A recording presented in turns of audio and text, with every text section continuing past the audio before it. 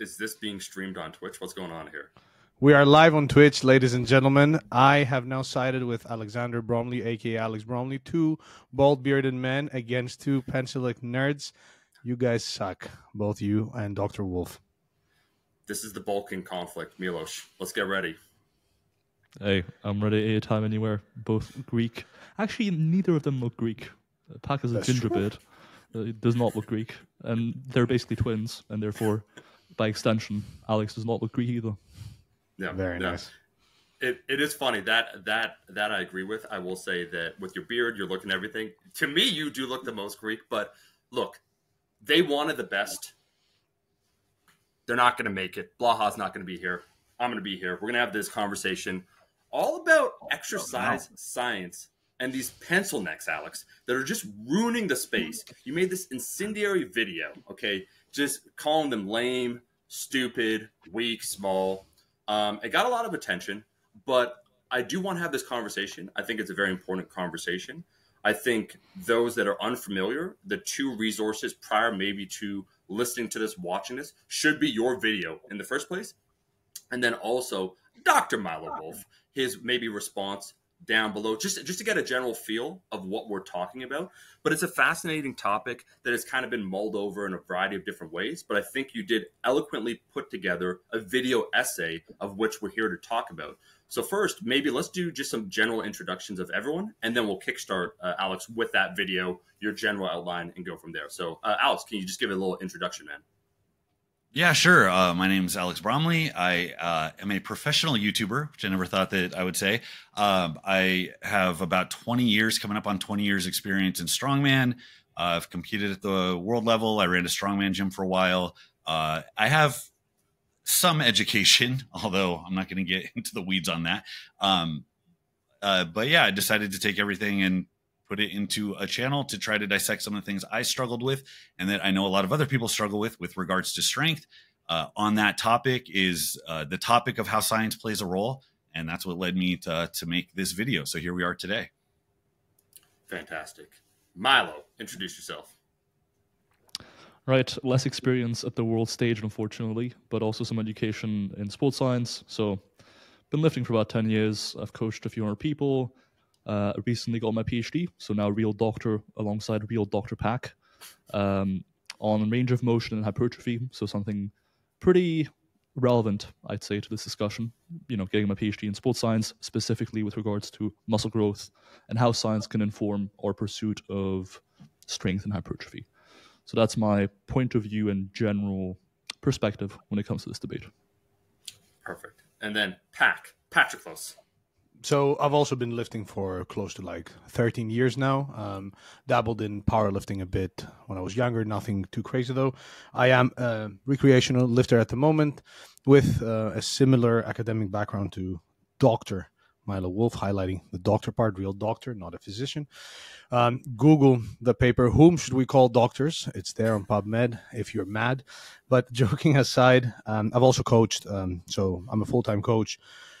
Worked with hundreds of individuals, from competitive powerlifters, strongmen, strong women, to your average Joe. And my PhD was specifically on the minimum effective training dose required to increase 1 repetition maximum strength in powerlifters specifically. And yeah, that's me. 3 very powerful channels now on YouTube. I'm the moderator. I'm maintaining a neutral position. But I might have to shift an allegiance over to Alex because I'm also a professional YouTuber. So I don't know, that ivory tower, we're going to get into it. But maybe let's kick it right off then, Alex, about your video. And maybe if you could give a general outline of your points, and then I'll have Milo and Pac respond to them. Just the flow, because we have the title, fantastic title. That's how I know you're professional. But then it is over 30 minutes long, and there are several points you bring up. So if you had to give kind of a brief summary, or let's say an outline, because you did note before the call that some people watched the video and maybe they didn't watch it all the way, but there was maybe a little confusion. This is your opportunity, man, just to state the case of what you're thinking clearly to the audience. Sure. The whole video was basically an attempt to get into what the state of exercise science is, what some of the misconceptions consumers have around it, and what ultimately it can inform, if it can inform anything, about what the average person needs to do in order to improve themselves consistently over time, especially if you're talking about applying it to where the stakes are the highest, which would be the world stage, the Olympics, elite bodybuilding, elite powerlifting, and professional sports, and so on. So the primary outline of the video was just pointing out some of the flaws in research. And again, there was an emphasis on what the consumer probably doesn't know. There was a misconception, I think, that I was like making this for the benefit of researchers or PhDs. Like I was some disgruntled homeless QAnon guy that was like doing curls in an alley and then started, yelling about how you can't trust the science. And then I just went and started throwing rocks at a university and calling PhDs idiots. All of the things that I sourced for the video come from in-house. So I cited heavily a lot of the guys in the field.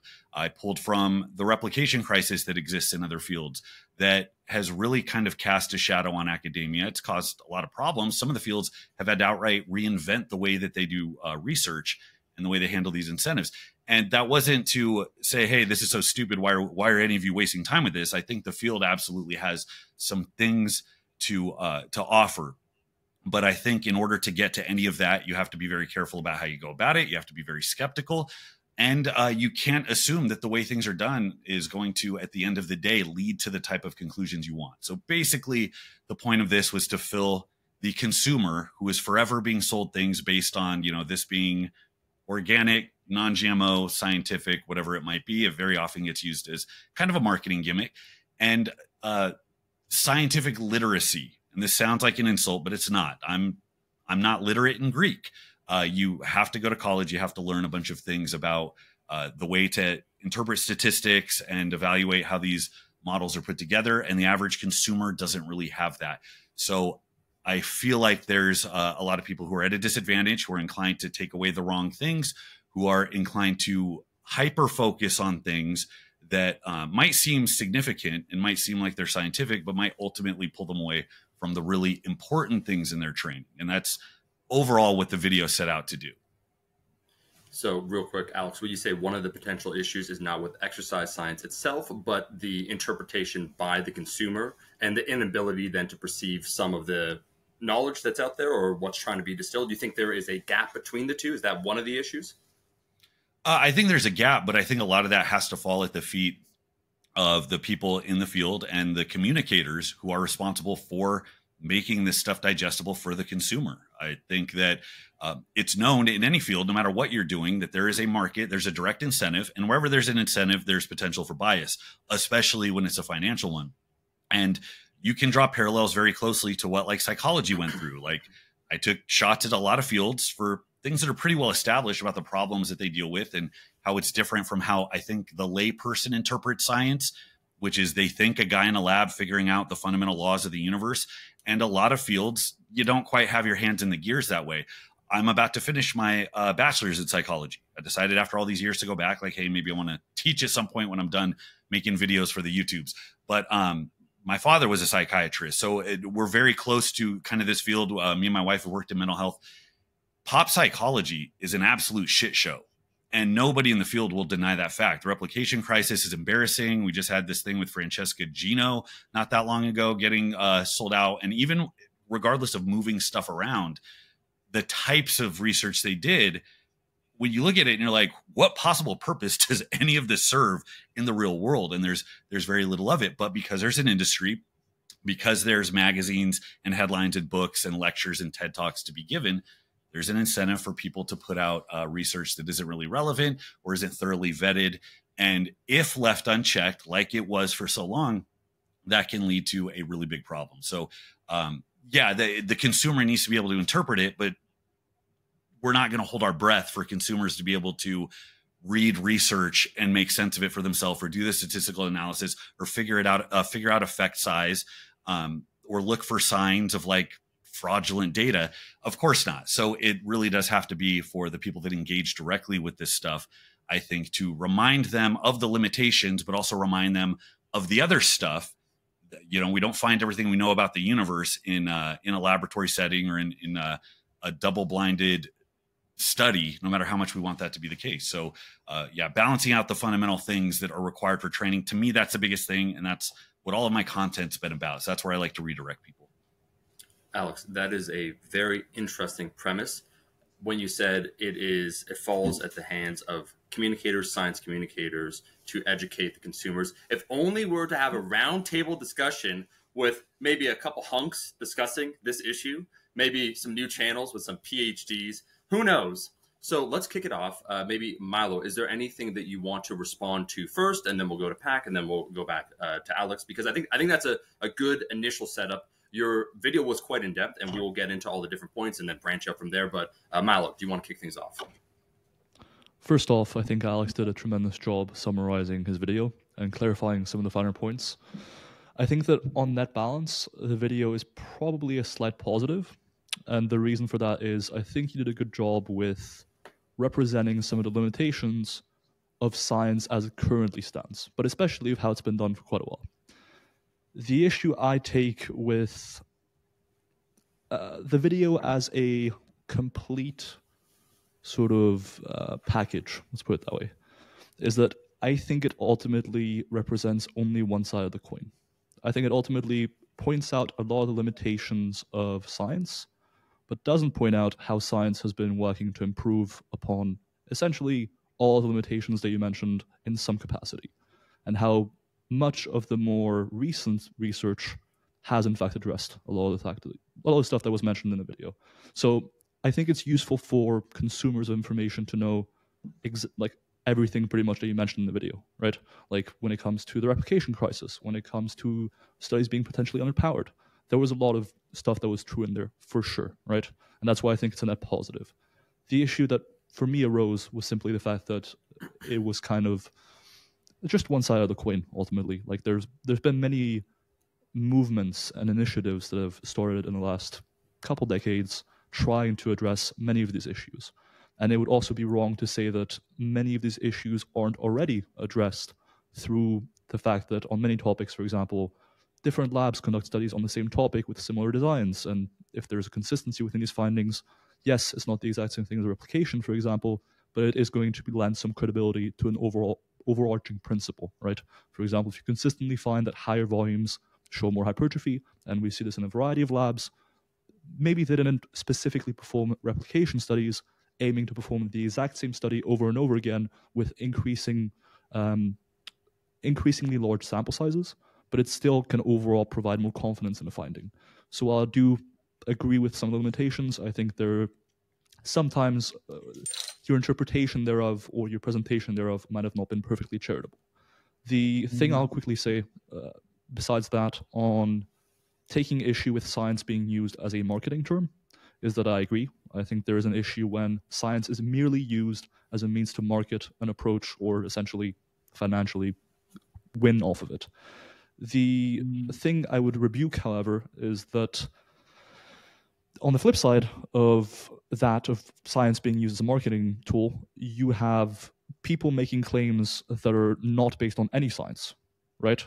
And if we are to reject science as our best tool, not a broken tool, and I think some people might have come away from the video with that idea, not a broken tool, but still our best tool to arrive at what is the truth, then that leaves us much more susceptible and vulnerable to marketing claims made by people with less even of a scientific basis. At least with scientific claims, we do have studies coming out, on many topics several times a year that do quickly rectify or sort of change the record for the better, or rectify the record if there was a fallacious claim being made. Whereas with claims made by many gurus in the industry, right, you don't have that ability.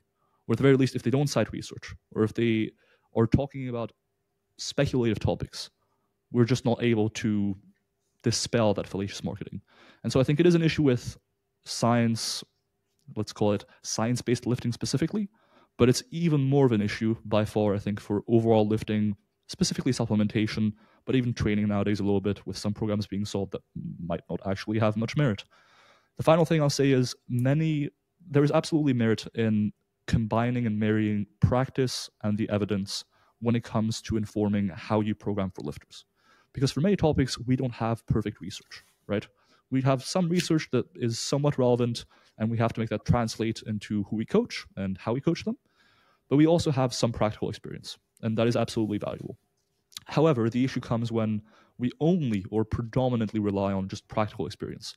Because as much as science has its limitations, the use of uncontrolled anecdote has potentially even more meaningful limitations. And so that's where science comes in, by providing a means of providing inferences based on at least relatively controlled and relatively relevant data sets.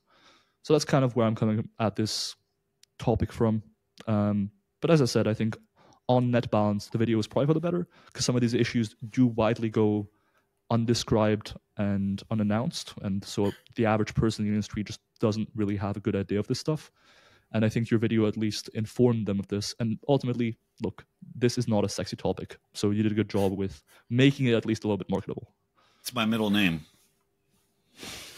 Alex, I will say this. So, Pac, do you want to speak? And then, Alex, I am very acutely aware of the fact that we have two people, two doctors here talking. And then Alex also talk. I want to make sure, Alex, you have the time, though. So I'm going to make sure they have ample time, man, to talk. Pac, is there something you want to say before I give it over to Alex? And I want you, Alex, to have a lot of time to just go right into it, man.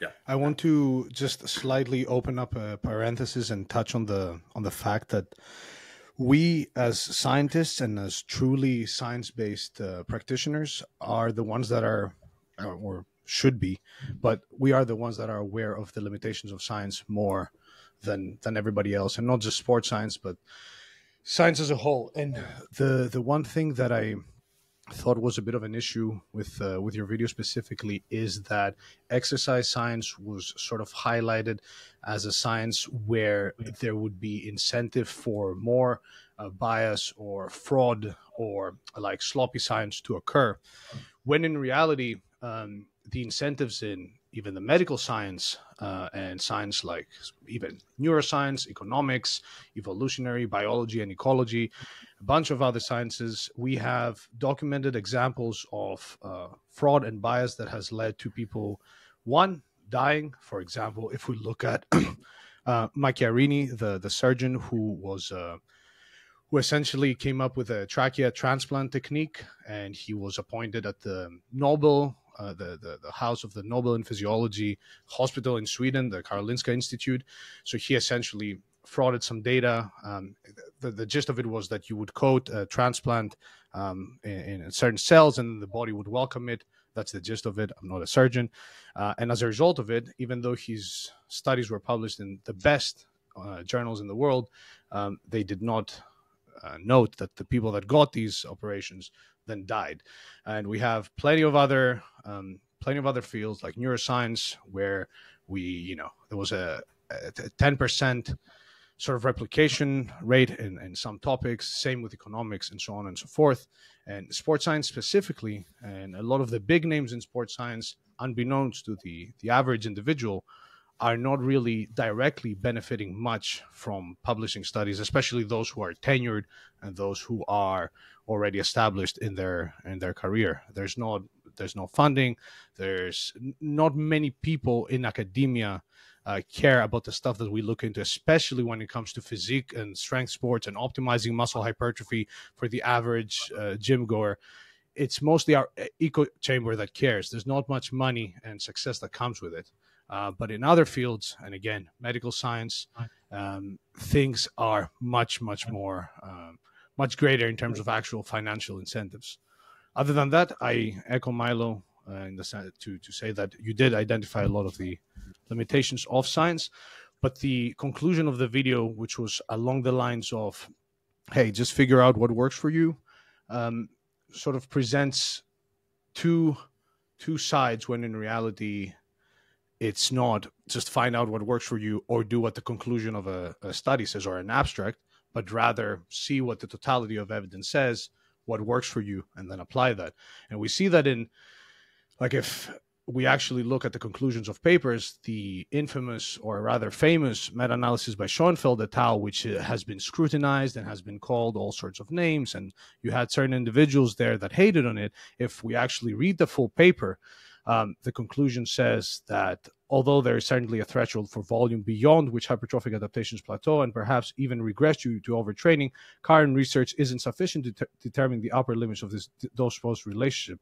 And then it concludes with, it is clear that the optimal RT dose will ultimately vary between individuals, and these differences may have a genetic component. Consistent with an evidence-based approach, practitioners should carefully monitor client progression and adjust training dosages based on the individual's response, versus this sort of straw man where scientists are telling people, hey, you should do all these sets, otherwise you will see no gains. And as Eric Helms had put it, science is more like a torch. Let's say you're like in a dark maze, and it's allowing you to see somewhat in front of you, but it's not showing you a clear way. And you can use science to navigate yourself through that maze, while obviously also using experience, which in the analogy would be, I don't know, your senses and touching things and just hearing things, and navigate, versus solely relying on the conclusions of a study.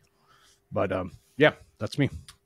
Alex, right before you kick off, I want to say the Eric Helms-ism that's appropriate here. I believe he said in a podcast episode that science isn't here to teach you, a research paper isn't here to teach you how to train on a Tuesday.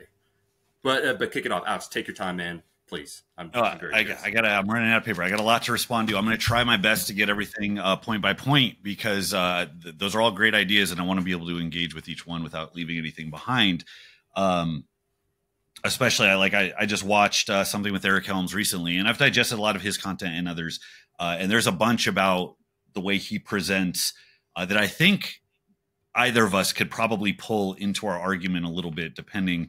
But I'm going to save that for last and try and go in order. So the first thing, Milo talked about the one-sidedness of the video. And this is something that you kind of struggle with when you see the pendulum swing too far. And I think this is a normal feature you can't really get away from whenever you're engaged in activism, or if you think that there's something that's kind of going unchecked and you want to check it. There is an important difference between defining exactly what you think is true versus saying like you're too far and trying to pull it back. And that's why we kind of have this eternal pendulum swing in things like politics and in social topics and so on. So I can accept that I probably didn't do a great enough job of putting together what I think is like the completely combined theory of how all this fits together. However, at the end of all of this, like I'm going to say my view of how this potentially can insert directly into somebody's training is still probably a bit more bearish. But yeah, I mean, I saw a problem, so I was going after it. So things are inevitably going to be one-sided, but that's why we have conversations like this, because the more we flesh it out, the more resolution we can add. Let's see, we talked about replication. So like that was one thing I mentioned with the problems with these other fields. That was a small part, and I probably spent too much time on it in the video as well, because I did want to educate people, the consumers, as to the actual limitations. But the limitations go way beyond just replication. And I think I had alluded to this earlier. And at some point later, after I've addressed all these questions, I'd like to get into that, because I have not just concerns about the best case scenario, but I think I have some kind of relevant ideas for ways that you might be able to improve. Because in no way, shape, or form am I suggesting that bro, whether you want to call it bro science or experience or anecdote or whatever, it's like, you know, do I credit you for something or do I blame you? It's the same thing, positive, negative anecdote, or sorry, positive, negative connotation. In no way am I saying that like things are just fine. Like people figure it out and they're good. Like there's problems, guys. There are problems. Trust me. And that's why I made a channel, because those problems ate away at years of my progress. I have scar tissue from those problems. So I'm eager to talk about those and things that the ways that things can increase and improve. Things don't just happen in a laboratory setting, right? You guys are talking about this marrying of different things. And I'm always going back to the consumer, because it isn't a straw man like Pac said, because I'm not accusing the researchers or the PhDs, or at least many of them. There's going to be people who are guilty of this all over the board, but I'm not accusing the field of being guilty of this so much as I'm trying to point out the fact that this is how it gets interpreted. And I've heard all of the videos about how you go over these studies, you lay out your case, and then at the end, you speak very carefully about what it means and what it doesn't mean. At the end of every Jeff Nippard video, and I give Nippard a hard time. I genuinely like Nippard, but I just take issues with the way he engages with these types of topics. At the end, it's always like, you got to do what works for you. Things vary. Schoenfeld and Helms and Krieger, these are all guys I quoted. They're very, very clear about the limitations of this stuff. it doesn't matter, because to the consumer, they see science and it goes in one ear and out the other, to the point where they know they hear they're supposed to change things according to their needs and their individual variants. They didn't get any tools to do that from the thing that they're watching. In addition to that, they're likely to stick to the recommendations they heard because they think they'll be betraying what is optimal. And then I can get into what even optimal means as we talk about more complex iterations of training as you develop programs and you carry them on over time. We talked about like claims without science.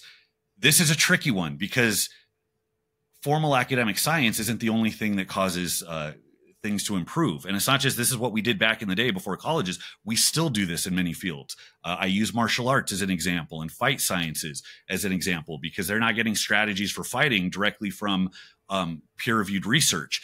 When you have a massive group of people that are running through a simulation over and over and over and over, and there is a firm selection barrier, what you end up getting is preservation of consequential information, and consequential information diffuses through society. So before a university ever existed, we knew how to predict the weather or predict seasons. We had almanacs, we built pyramids, we made inventions, and that's still going on to this day. And I would cite training as something that is still in that realm where if we can capitalize the right way in order to select for the right answer, we can do potentially big things. I'm just skeptical as to whether or not it's going to go on in a laboratory setting. The average person, I talked about scientific literacy, sees science in kind of a one-dimensional way, kind of a childlike way, because kind of an aspect of the Dunning-Kruger effect, which is ironic because that's another casualty of the replication crisis. But the way people think about knowing just enough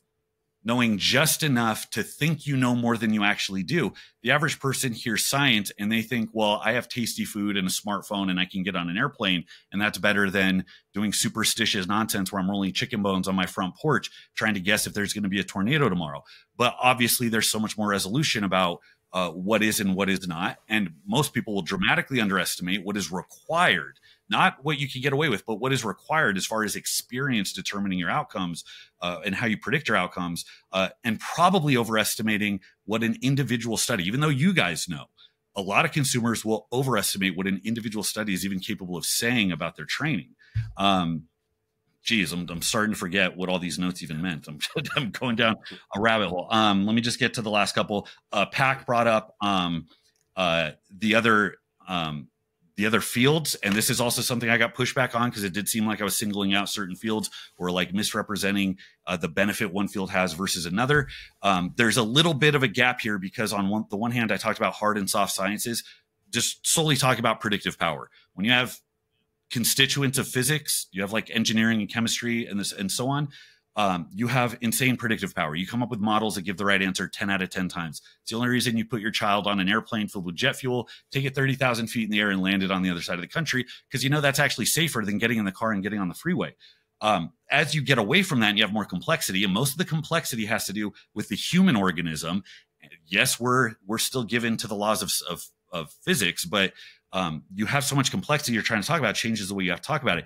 A lot of the examples of like the replication crisis, you're right, it wasn't just psychology. Cancer research was horrible. It was to the point where the pharmaceutical companies, who are actually the ones causing the bias because they're selecting what gets studied for, creating the incentive to show certain types of reactions but not others, the pharmaceutical companies were like, guys, we can't build off of anything that's coming out of your field. Like the pharmaceutical companies were worried about their bottom line because things went off the rails. So medical science is a problem. Yeah, it's based in physics and chemistry and biology and everything else, but you're dealing with complexity. And that's the big thing. The complexity hinders your ability to make firm conclusions. And it's also very easy to focus on small things where you lose the forest from the trees, when in reality, you have to have this huge holistic idea of how an organism works. And it's very difficult to do once you add in all the confounding variables. We went down to the straw man. I addressed that already. And I'll finish with, there was a mention of Eric Helms. One of the reasons I have a lot of respect for a lot of these guys is because the more you listen to them, the more you will hear them be very careful about how they say what we can and can't know. And it's to a point where, like I've heard Milo say, and I think you put it in your last Instagram post, you think exercise science is the best thing we have to inform your training. And I actually think that if we pressed a lot of the PhDs in this field, a lot of them probably wouldn't even commit to that.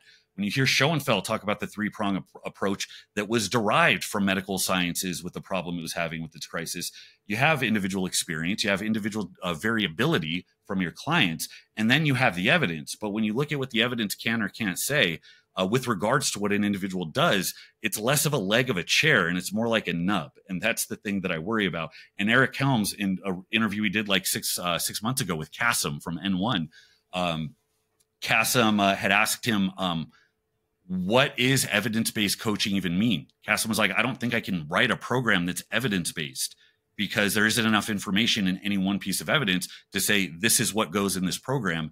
And this is something the consumer has no idea. When you're writing a program, they're inclined to think everything you put on that paper can be substantiated with research. And the truth is most of it is either arbitrary, it's stuff that's been done in the field for 5 decades, or it's stuff where, okay, you're the guy with the PhD, you think it's this way, but in reality, you're taking 3, 4, 5 steps. And I mentioned to Pac the other day when we were messaging, Israel very recently got into an argument with Fuad, and he was a little toasty. He was a little inebriated when he did this, but he was going hard in the paint that Ronnie Coleman's legs would have been bigger if he just squatted a few inches deeper. And I think there's a lot of people that would see that type of claim as being ridiculous on his face. I really like Israel. He's usually extremely measured in everything he says. I think that's just what happens when you sell t-shirts that say team full range of motion, where you end up having to commit to things to kind of a ridiculous degree. And that's the type of thing that I'm worried about. I'll take a breath. I got lightheaded. Well, Alex, I want to kick it over to Milo. I just want to say quickly, thank you for making perhaps the least sexy topic interesting to the masses, because your video got over 100,000 views. I think this is a very interesting topic. I'm surprised we're even here in the first place talking about it. Milo, maybe, I don't know if you want to reverse your way back from the last point or whatever you want, but kick it over to you first. I want to give Pac a chance to speak because I went first last time. Sure. Aw, thank you. So I just want to touch briefly on whether designing a program can be evidence-based. So the true definition of evidence-based is scientific literature, scientific evidence, experience, and client preferences. But we're all coaches here. I mean, maybe Omar excluded. Omar is also a fellow lifter. But if we are, let's say we interview a new client who wants to gain muscle, just muscle, let's say, we have certain variables that we need to take in consideration. Exercise technique, which will have tempo and range of motion as its components, training volume, training frequency, exercise selection, and I think that's more or less it. Do you not think that based on the current scientific evidence, we can have a solid base for what on average works for these things, and then using the current scientific evidence, adjust that to the preference of individual? For example, if you want to maximize muscle hypertrophy, we know that more training volume on average will probably lead to greater results. That's where we factor in what the client has also done in the past, what they've recovered from, and so on and so forth. But then science says, okay, this is the direction you need to take as far as training volume. We know from the current available evidence that training frequency does not seem to play a huge role. We know that we can be relatively flexible with training loads, and at the same time, we also know that it's probably best that they do a lot of their training at long muscle lengths and utilize a range of motion that allows them to do that. All that base is built by science, and we can have a certain amount of confidence in that our program will be ticking a lot of basic boxes because of the current scientific evidence, which we can then modify based on the individual's preference. If we were to take things back in the 70s, where exercise science was still in its absolute infancy, and we solely relied on the word of experts at the time, meaning famous bodybuilders, powerlifters, and coaches, you would be looking at extremes. One extreme being, the Dorian Yateses and the, Mike Mentors of the time. And then the Arnolds, one saying high volume is it, 4 hours in the gym. The other person saying it's one set is all you need. Light versus heavy. And that, I will sort of add to Mike Israel's point that, yeah, in theory, I would agree that maybe Ronnie Coleman would be bigger. Does that mean that Ronnie Coleman would be substantially bigger? Probably not. But would Ronnie Coleman be as injured now as if we had more science back in the day? And he was like, you know what, you don't really need the triple ply 3RM squat 2 weeks out from the Olympia. But we also wouldn't know much about regional hypertrophy. Do we need to do just squats, or do we need leg extensions or like sissy squats that will allow our quads to be more fully developed? All those things were not really clear back in the day when science was not there, but now, and we're still at a point where exercise science is growing, and there's a lot of work to be done, and there's a lot of things that we need to fix as far as scientific rigor, methodology, and so on and so forth, and transparency. But I do not think I think that an evidence-based program is relatively clear to make, and we can have much more confidence in that program working versus back in the day where we would have to sort of either go with one train of thought, school of thought, or the other. And the same goes with sports like strongman and powerlifting, where we are currently seeing more and more data come out on, you know, force production and whether using very high fatiguing sets makes sense, or whether we can pull back on some things. And all those are things that we can directly implement in working with not only average people, but elite athletes. And you have many people like the strength guys. So Jason Tremblay, Ben Escrow, who work with some of the best powerlifters in the world at the moment, who are constantly drawing from that science and from our research with the minimum effective dose for powerlifters, and are informing their practice. And it is making an actual difference versus back in the day where you'd have to sort of rely on what one coach said, what the other coach said, grab a few books, and then sort of trial and error everything with a lot of co-founders and a lot of like a lot of cloudiness, to put it scientifically, as far as your judgment goes. So Sure. Real quick, gents, my proposal here now, I want to hear Alex respond, and then is it cool if I go back to Milo? Just so there's a better conversation flow. Would that be acceptable? Just so we don't have like 15 points.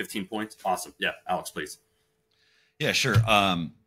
So to start off a little bit of an olive branch is that I think that there is a huge problem with anecdote. I think there's a huge problem with the way gym culture was organized. I came up in like the high school weight room, which is probably one of the worst ways to learn anything about anything. And it's probably made worse for the fact of high school coaches trying to tell you what to do. And then I graduated from there into the weight room at like a 24-hour fitness, where you have everything from, you know, guys that were repeating their prison workouts in the corner to people that just were replicating their worst idea of what Arnold's training program was like, and guys that had been lifting the same weight for the same sets and reps for 35 years trying to tell you what works. And it's an absolute mess. I mentioned martial arts and having complex systems. I mean, it traces back to like how you deal with anything where there's a lot of variables, where you have to run through a simulation over and over and over and have that selective pressure. That's how you get really firm grasps on things that are too complex to build from scratch and to build from first principles. And I would like lifting to do something like that. It'd be great if there were things like dojos or gyms where you go in, and they did that at Westside. Shaco did that in his gym. You're there, you're doing exactly what their ideology is, and you're fleshing it out. You're getting the best possible application of that as more people run through it. Theoretically, if you had thousands of gyms that did that, and then they could compete against thousands of gyms that did their own ideology, you could make some firm conclusions. Exercise science would be really useful in crunching data to figure out how these stack up together. And that would be fantastic. I don't know that that's ever going to happen, but that's my grand idea on how the culture could kind of fix itself if, you know, people hitting 2,000-pound totals ever became as desirable for the average person, which probably not. We're stuck with all of our athletes and talent dedicated people going to professional sports. So yeah, that is a problem. That's something we have to fix. Now, part of the problem, when I think from my experience and these other systems that exist and have been evolving for the last, 150 years or so, the big problem is the number of variables that you have. It's all the confounding variables. That doesn't just mean the things you can't really grasp when you do the study. That means the dimensions of fuzziness that are created by the context of the entire program, because every individual thing you can talk about, volume, we're talking about it in terms of, well, we know the best volume tends to be. How volume impacts you is directly affected by every single other variable in the system. And anybody that works with these different types of systems realizes that, where if you're going to pick a certain range, everything else has to kind of move around it. So the question of what the optimal exercise selection is or frequency outside of the context of everything else going into that program, I find not to be that useful, and is probably going to give you less and less resolution as time goes on. There's also the context of, we've talked about genetics. That's the ghost in the machine everybody loves to talk about. You have an anecdote that kind of works against a narrative. It's like, well, that guy's the genetic freak, and it might be true. But the problem is we can't define it. We can't talk about it. Genetics are, you can count genetics. You can measure exactly what the coding is. You can have so many different combinations. Does that mean we're talking about psychology, aggression, pain tolerance, anthropometry? Exercise scientists love to use a squat, and it probably has the single most noise relative to the individual than any other exercise you could use. Is it how fast you grow muscle? How many different pieces of genetic material determine how fast you grow muscle or how long you'll grow it for? And we talk about it like, well, they can grow from anything, which talent scouts know. You want to invest money. You're not doing it in another study. You're doing it in getting more talent, because that provides the most consequential effect to the outcome. So it makes sense to think, okay, well, there's probably different strategies in theory, if we had this information, that would probably be more or less appropriate based on the individual, but we don't have that. And exercise science, as it stands right now, can only do averages, can only lump people together and hope it all comes out in the wash. And that gives, at best case scenario, a starting point for somebody, assuming you're in the middle of that bell curve. But the default recommendation should be for people, hey, things are going to have to change, be tailored to you if you want something that you consider optimal in the context of that broader program. The third piece of context, that this one boils my blood all over the place, not just in exercise science, but training in general sucks at dealing with this. And that is the context of time. Take that individual, take that entire complex system where all those variables are going to inevitably have some different outcome. What happens after workout 1? What happens after workout 10? What happens after workout 100?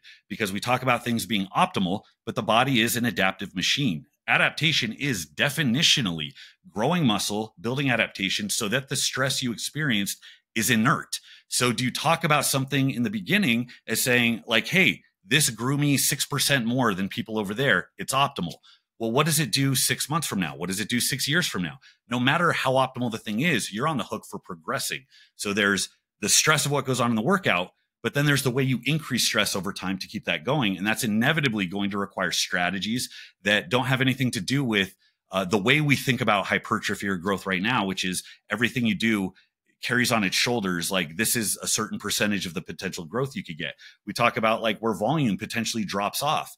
Coming from strength sports, volume is default, something that you manipulate over time. You don't set it and forget it. It's something that as it's accumulating, you build up fatigue, but as you build up a tolerance to it, you tend to grow muscle. It's also something that accumulates fatigue to a point where you have to strip it back eventually to get some type of growth to catch up. And that's absent from the models of how we think about hypertrophy. And that is something that stands out, that it seems when we talk about strength, it's like a foregone conclusion that you need more complexity. And when you look at programs that decouple volume and intensity, or that have heavy, light, medium days, where everything doesn't have to be in the effective rep zone, or if you're talking about deloads, it's a foregone conclusion that if you're going to keep running these workouts together, fatigue has to dissipate. And it doesn't seem that that comes into any of the discussion about what grows you. It seems very much to be, well, this is the value we figured out in a vacuum that is going to produce the best result. And it's like, given what? So that's something that I take issue with. I think you have to start it at a complex, a system of sufficient complexity.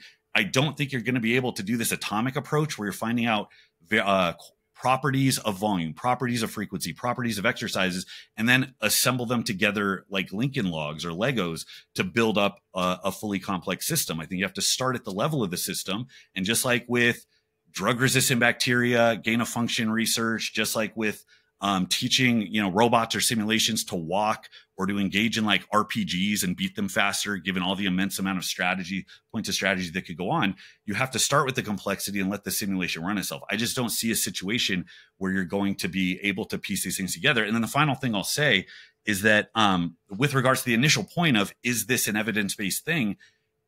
If you really have to stretch yourself, if you're sitting down and writing something or giving advice, consider very thoroughly exactly how many things are you recommending that are specifically, explicitly shown in the research.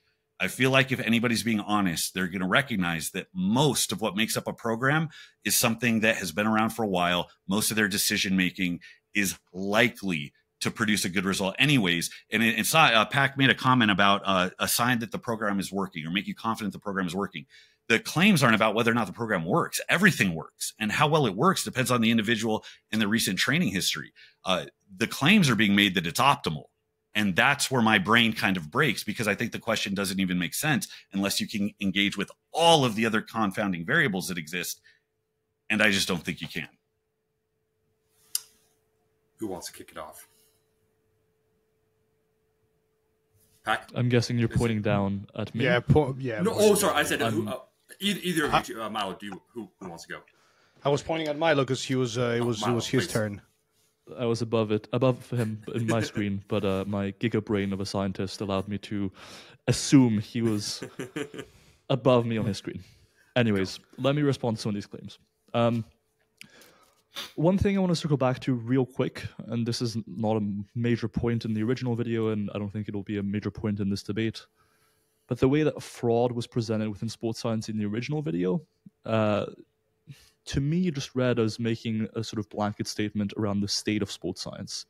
It's worth mentioning that the one instance of fraud that was mentioned, suspected fraud, rather, by Barbalo and colleagues with regards to falsifying data, and another instance by Jacob Wilson, again, alleged fraud, I'm not claiming anything here, are basically the only two that I can think of within sport and exercise science when it comes to lifting research or nutrition research, when it comes to hypertrophy and strength. So I think claiming that fraud is this rampant issue that is meaningfully impacting sports science might be pushing a little bit too far. I think it's definitely an issue to be aware of with any scientific pursuit, but I think we shouldn't oversell the issue, essentially. With that aside, I think I want to respond to some of the arguments put forth just now by Alex. One thing is the idea that, for example, martial arts has a lot more of its practices informed by the past, hundreds of years of practice than it does through science. And in martial arts, that may or may not be true. But to bring it back to some of the variance and complexity that Alex brought up with biological systems, it's worth acknowledging that this very much applies to anecdotal evidence as well. So when we're deciding what is the single best tool, or at least the main tool that we want to use to inform our practice, we need to acknowledge that, hey, some of these issues with one tool also apply to the other tool. And in fact, one tool, in this case, anecdotal evidence, may have even less power to control for some of this noise than others. And that's one thing I want to mention is, Alex, you kind of seem to focus mostly on studies that are internally valid and kind of proof of concept, and taking issue with how those are interpreted.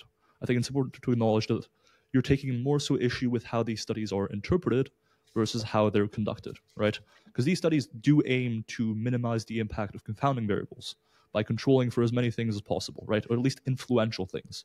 So for example, if we know that volume is an influential variable when it comes to hypertrophy, then studies looking at how close to failure you train and how that affects hypertrophy will try and equate for how many sets each group does, so that noise is reduced to the greatest extent that we can possibly reduce it, right?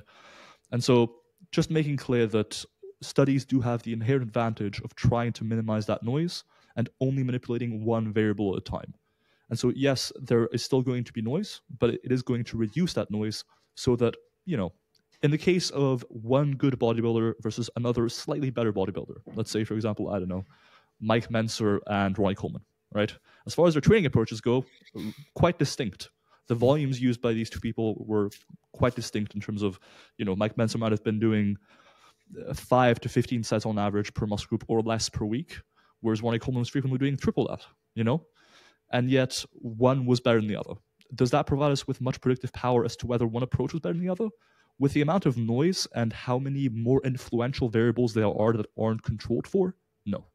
And I think when you're dealing with a small sample size of elite athletes and much more influential variables, like, for example, genetics, as you mentioned, like sleep, like stress, are we really going to be able to detect the influence, for example, of range of motion during Ronnie's squat on his hypertrophy, right? Could we really have told from let's say Mike Menzer squatted deeper, right? And let's say, for example, in a parallel universe, Mike Menzer got bigger. Could we tell Ronnie, well, look, Mike's bigger than you, and he squats deeper, so you should squat deeper to get bigger legs? We couldn't tell that easily. And we need bigger samples, and we need to accurately control specific variables and not others to be able to tell whether, on principle, one approach works better than another on average. And that's something I want to come to as well, is that you mentioned that exercise science only deals in averages. That's not entirely correct. So we do nowadays look a lot more at variance, and for example, whether there is individual response and the degree to which different people respond differently to a given intervention, right? So as I mentioned in my video, there has been a call in medicine in the past, but nowadays exercise science as well, to try and assess, okay, do different people respond meaningfully differently, for example, to range of motion or to volume or to what have you? And so one thing, for example, that you mentioned was we need to account for previous training history.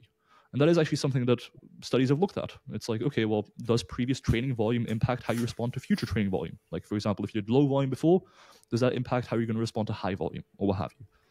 And for example, a recent review paper by Hammett and colleagues broadly showed that the findings are kind of inconsistent as to whether your previous training impacts how you're going to respond to future training. And so I think some of these assumptions that we make in practice, which I've made in the past as well, like in the past when I'm in the gym and I see someone who's been training with high volumes their whole life, and they're like, yep, I'm going to try low volume, part of me is like, you might lose some muscle, But equally, those are assumptions that we need to verify and test. And I think the best way to test them isn't to, in an ideal world, we could do what you're suggesting, right? Just look at a large volume of anecdotes, which, yes, lack the internal control and validity of many studies, but that we can mostly make up for via sufficiently sophisticated analyses and sheer sample size if we have hundreds of thousands of people. But ultimately, we're not having those data sets of that many people that we can look at confidently. And so until then, this is kind of the best we got, I think. I think that with studies, it's just worth mentioning that most of the studies that you're referring to and kind of referring to as atomic, namely that they only look at one variable in isolation, and so you can't necessarily take those findings and apply them to your training verbatim because your training doesn't look like the training of people in these studies. I think that's a valid point. But the studies you're mentioning are mostly internally valid proof of concept studies, typically. By internally valid or internal validity, what I'm referring to essentially is that the study is seeking to answer or to test a concept in its purest form. So essentially, when everything else is equated for, and we take a relatively simple, straightforward approach, does one approach, for example, higher volume, yield better muscle growth than another approach, for example, lower volume? And those studies are highly internally valid because they control for everything else.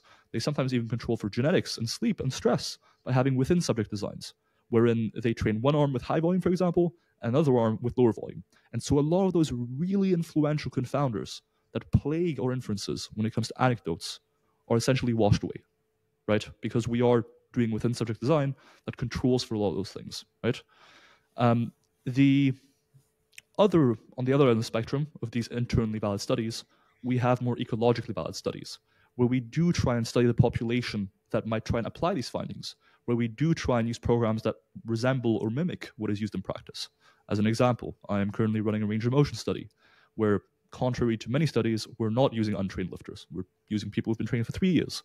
We're using a program that is hopefully somewhat similar to what people use in practice. So they're training the upper body 3 days a week, which is a frequency that many people use in their training.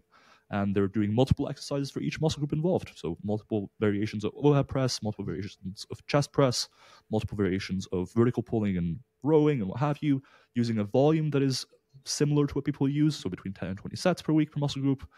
And so there are studies out there that do try and look at ecologically valid contexts.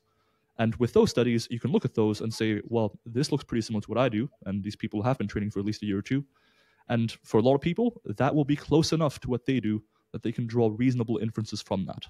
I think we have to acknowledge that each type of study, the more internally valid proof of concept study, and the more ecologically valid study that is more close to what you would do in practice, they both have their pros and cons. I think we need both in order to have confidence that A, something works on principle, and then B, that it will translate to the context of what you're speaking of.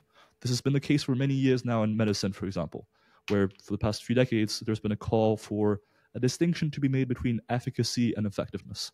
Efficacy essentially refers to, in the context of this study, over 8 weeks in the lab, does intervention, for example, taking this drug, help you with the outcome of your interest? For example, your symptoms in a given illness.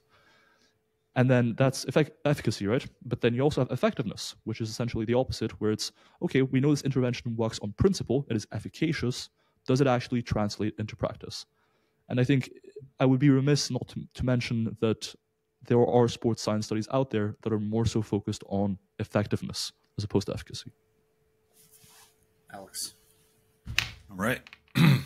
Oh, did Pac want to? Can I add just a little minor point? So just for the sake of the argument. So if we were to remove science altogether and solely rely on anecdote, especially in our applied field, it is likely that we would rely mostly on, elite genetic individuals who get the most results and have the most impressive physiques and the most impressive lifts. And similarly to environments like, let's say, Westside Barbell, which produced a lot of world champions or very strong lifters, which then brings on even more co-founders and muddies the water further.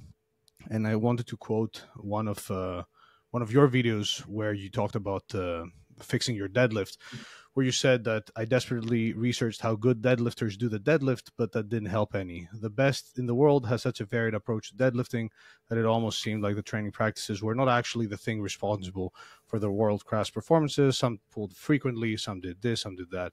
And so in a scenario where we don't have exercise science guiding us and doing exactly what Milo said, we would be left with mostly anecdotes from genetic freaks or elite lifters and their coaches who would be sort of providing us with information that may not necessarily apply to the average individual and would vary quite a bit in terms of their recommendations. So technique cues, volume recommendations, loading recommendations, frequency, what worked, what didn't, and then it would boggle down to who won the most Mr. Olympias, who had the strongest deadlift, which gym produced the strongest lifters, completely ignoring whether Westside Barbell, as far as like access to different populations and different ethnicities, maybe was closer to a larger pool of individuals, et cetera, et cetera. So just wanted to throw that on top. Sure.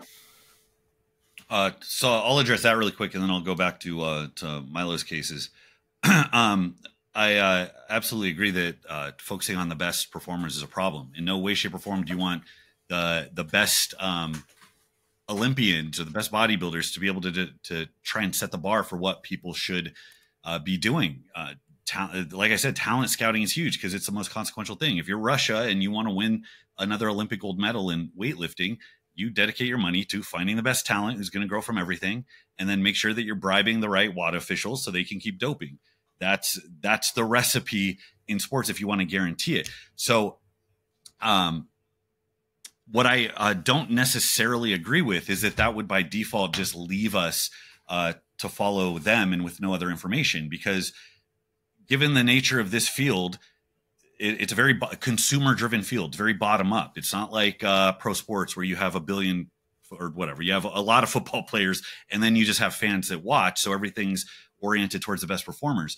Lifting culture in general, for every one Olympian, there's 1,000 people that are just lifting just cause. So again, using martial arts as the example, the thing moves forward not just based on what the best performers do, but what on everybody who exists in these different hubs would record when dealing with average people, because an average coach, an average a trainer is going to engage with a bunch more regular ass people than they are going to engage with somebody who is elite. And that just comes down, again, this is all hypothetical. I don't know how the field would ever transition into something like this, but in that scenario, it would just be a matter of making sure that there was some standardization of how people implemented their policies according to whatever school of thought they were part of, and then recording the things that tended to work for most people. That's what I would think. So I don't necessarily believe that without science to check this work the way it does now, at least with research, that we would be left without anything. Because if that was true, I mean, none of these other fields would be able to discover what they have. So going back to Milo's point, he started out talking about fraud in the field. This is a hard one because, like, I understand you don't want muck being thrown at the field. Like everybody there is a charlatan and they're just trying to get ahead, but that exists. And it's not as if I don't know the degree to which I said exercise science or implied exercise science is specifically susceptible. But like I said, I just mentioned Francesca Gino she was a Harvard behavioral scientist. This happens all over the place.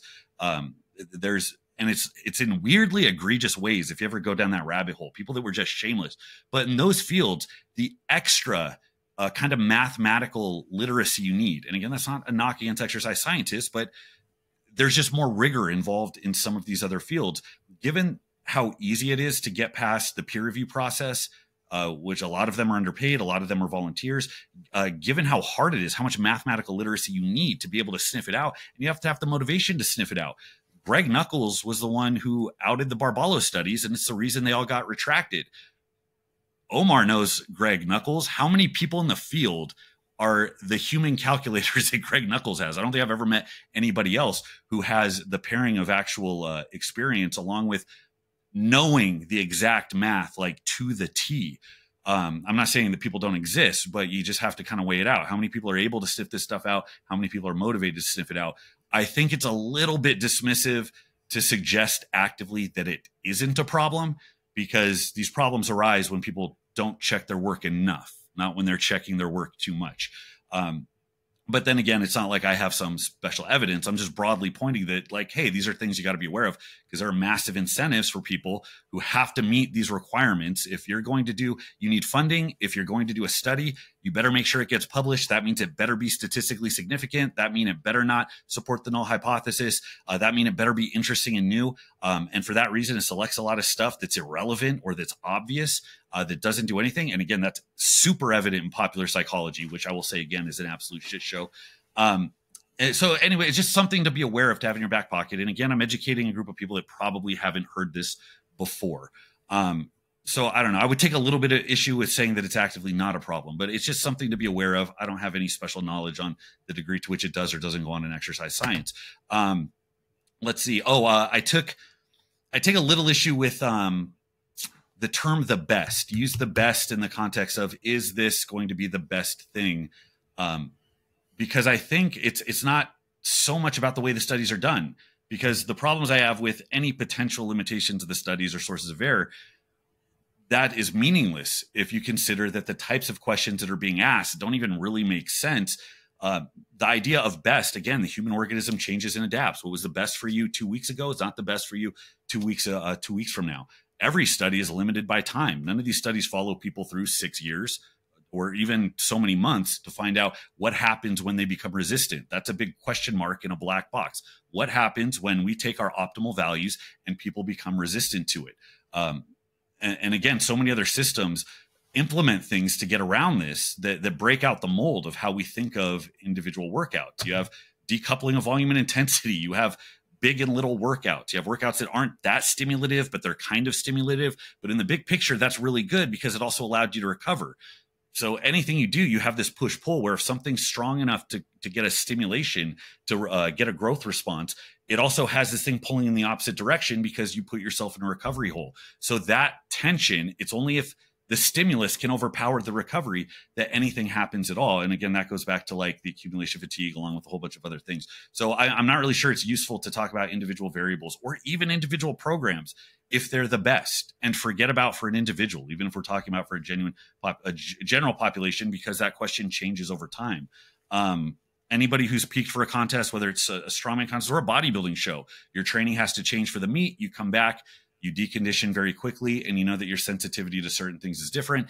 God help you if you have a study where somebody was in really good shape 6 months ago or so many years back, and they haven't done much of anything. Whatever they do is going to make that look good. And that's not even a dig against, that's not even trying to establish another source of error. That's trying to say that it's very obvious that exactly how you grow, it does not go that way forever, and it's heavily biased by what happens before.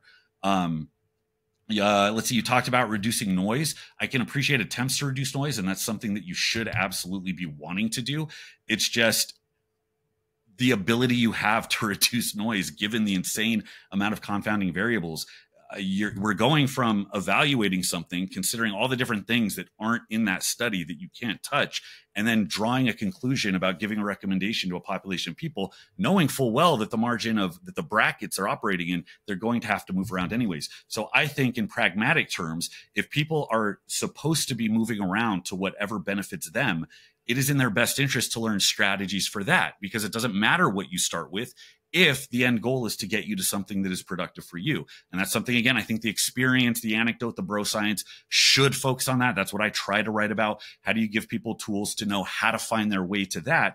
And I think that is infinitely more powerful as a strategy than focusing on what you theoretically might start off of as a guideline.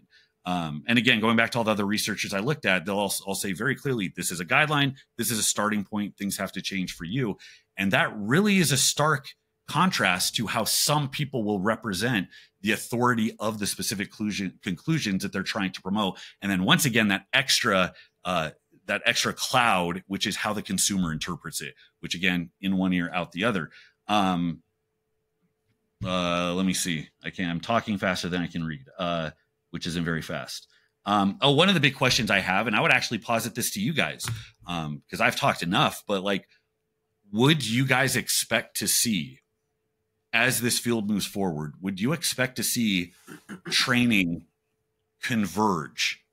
Meaning that as things go on, you find the same recommendations across the board in something that looks like a completely realized program where individual variables don't differ because everything is so secured that this is kind of the right answer for everybody. And to what degree would you expect that to be the case or not be the case? I'd be really interested to give up the floor just to hear what either of you have to say about that. In a like hypothetical scenario. Yeah, like if exercise science continues to make discoveries forward, would you expect training methods to would you expect something like a grand unified theory of gains where you expect everything to converge on a particular program that would be used across the board? It's a bit of a tricky question. Assume like in a hypothetical scenario where you poured millions and millions in sports science, and let's say, Elon Musk woke up tomorrow and said, "Okay, we're gonna do exercise science, and I'm gonna get the James Steels and the Milo Wolves and a lot of wolves there, and have them design studies that are transparent, that are this, that are that, and we do a lot of advanced." Statistical analyses and have huge samples and this and that. I do feel that we will be able in a few years to confidently say that, for the majority of people with plenty of confidence that X amount of volume is probably going to produce superior results versus this or that, or you need to be within a specific RPE range to absolutely maximize strength development, or this is the best peaking strategy for powerlifting, and so on and so forth. But that's a hypothetical where we are pouring millions and millions. However, to be clear, I'm exactly like, so I'm stretching out to the ultimate conclusion. Like, take half the population to study, the other half of the population to run this study and crunch the numbers. Just best case scenario, let me grant you all the statistical power you need. And you could come up with studies however you wanted to try to flesh that out over time. But I just want to point out, you're talking about, again, individual variables. I mean, those have to go together. So is your assumption that when you find those ranges, you just put them together into a super program and that's the thing that gets disseminated to everybody? You would have let's say a control panel where you would enter certain variables that are individual, and then it would say, okay, this is the best program based on those variables. I sleep X amount of hours, I'm this and I'm that. But I see Milo wanting to say something. Yeah, I think this is kind of missing the idea that whenever we're conducting research on a given topic, we take studies from being closer to something like a proof of concept, looking at that variable in isolation, to gradually designing studies. For example, there's been studies where they're comparing, and there were plans for studies where they're comparing different volumes and different proximities to failure at the same time. For example, if you're just doing one set to failure, is that as good as two sets to, say, 2 reps in reserve, or what have you? There are studies being conducted that try and combine different variables and different iterations of programs to compare those. But in order to even arrive at reasonable study designs to compare different programs to eventually get to what you're suggesting, we first need to establish, is there a dose-response relationship with this variable? Is there some sort of sweet point with this variable when the other ones are sort of equated for, right? And then we can form study designs where we can compare different iterations of programs we think might be a pretty solid bet. And I think this is evidenced by the idea that recommendations for volume, for relative intensity, for frequency, for range of motion, for rep ranges, for a lot of things have converged for a couple of decades at least now.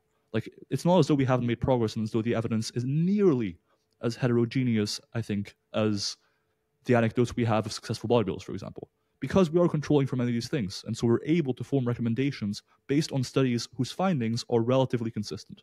Because we don't have perfect power, they're not perfectly consistent. I'll grant you that. And I think any experimental science with a high degree of variance due to a biological system will have some degree of inconsistency because you can never achieve perfect power. But recommendations have converged for years and decades, and that is leading to our ability to design studies that are more ecologically valid, that try and compare different approaches that combine different variables being manipulated, like, for example, volume and relative intensity at once. So I think it is something we're arriving towards, and we've been working towards for decades. And I think that's where the benefit of science ultimately lies, as opposed to something like anecdote, where it's just difficult to draw those inferences. So if I can, so I would say I'm not entirely sure that things have been converging. And I know that, again, we can't look at what the elites do to inform our training, but you have to assume that if you're in a saturated field where there's very high incentives, that you, in some sense, you have to have every ace in the deck to get that GOAT status.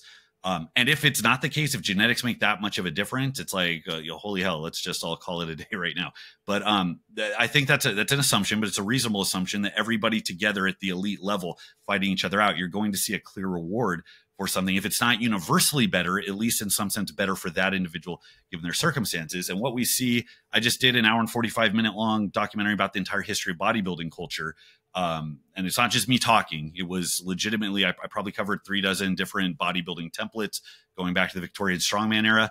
And the basic recommendations that have led to strength records throughout history, in addition to physiques, have been very similar in a very broad sense, as far as progressive overload, the types of movements you use, the consistency, the effort, and so on, since the 1800s. And then what you see is a swelling of a talent pool. Of course, you see the popularization of drugs around the 50s or 60s. But a lot of what the best in the world do at the top of bodybuilding, where there's very high incentives, at the top of Olympic lifting, not only very high incentives, you have state subsidized coaches and drug programs and everything, people living on compounds, people being, that's their path out of poverty if you're in the right part of the world. Massive incentives being given. And what you see is people are essentially doing the same things that they've done over the last 30 or 40 years. You also see a huge divergence of methods that seem to give world-class results. The Bulgarian method looked like it was written by an angry high school sophomore.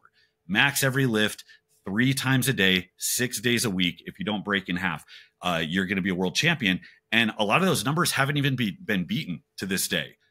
You take the most heavy-handed, overly simple approach, and it seems to have created a virtually unbeatable outcome. So I'm not seeing anywhere I look in sport people really making use of what's coming out of the research. And I feel like I'm certainly not seeing anything converge, because if you look at the entire sea, especially as the thing gets more complex, Olympic lifting is pretty simple.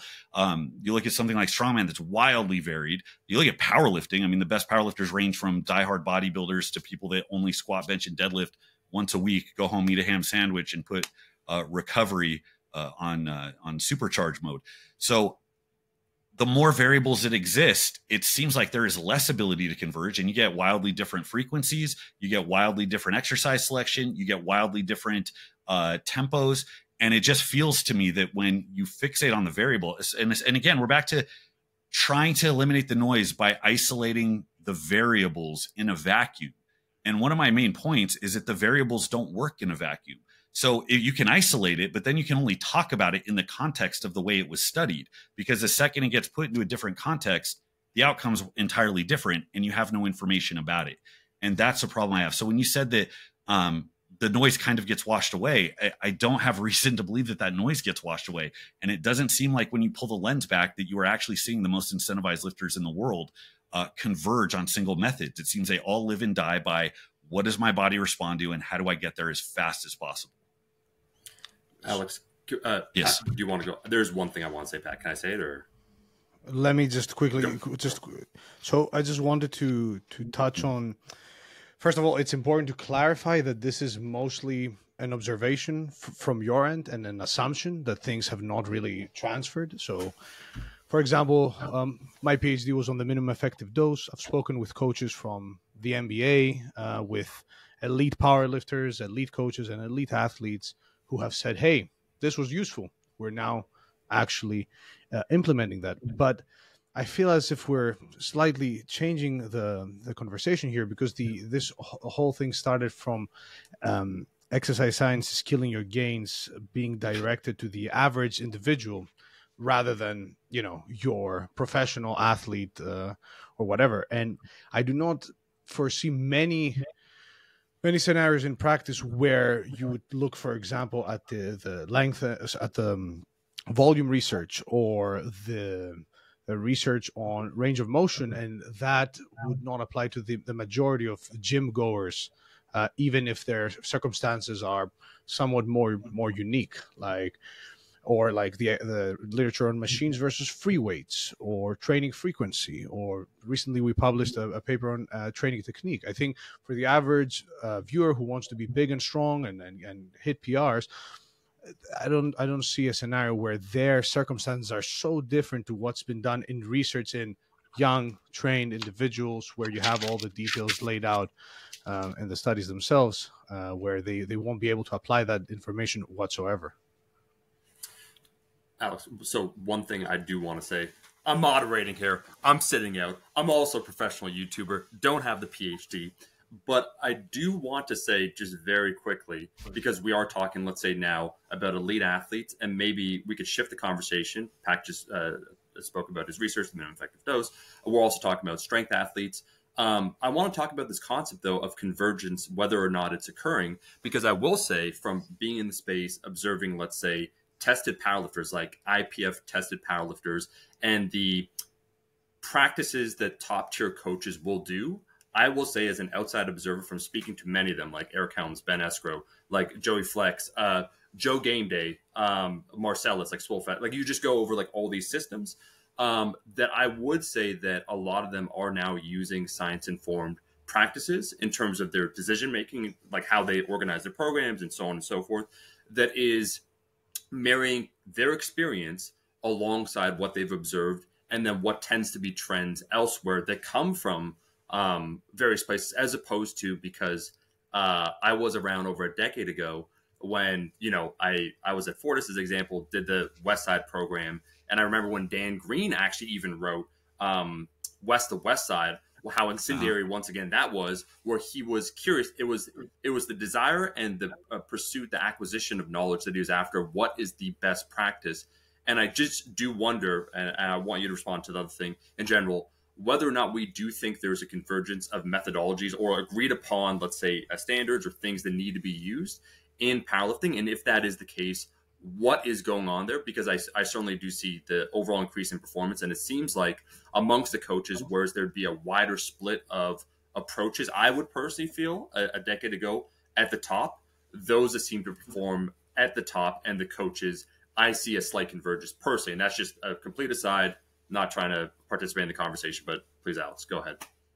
Yeah, so there's two things I'd like to tackle there. One is about the discussion of elite athletes versus the average person and what's appropriate or likely to work for the average person.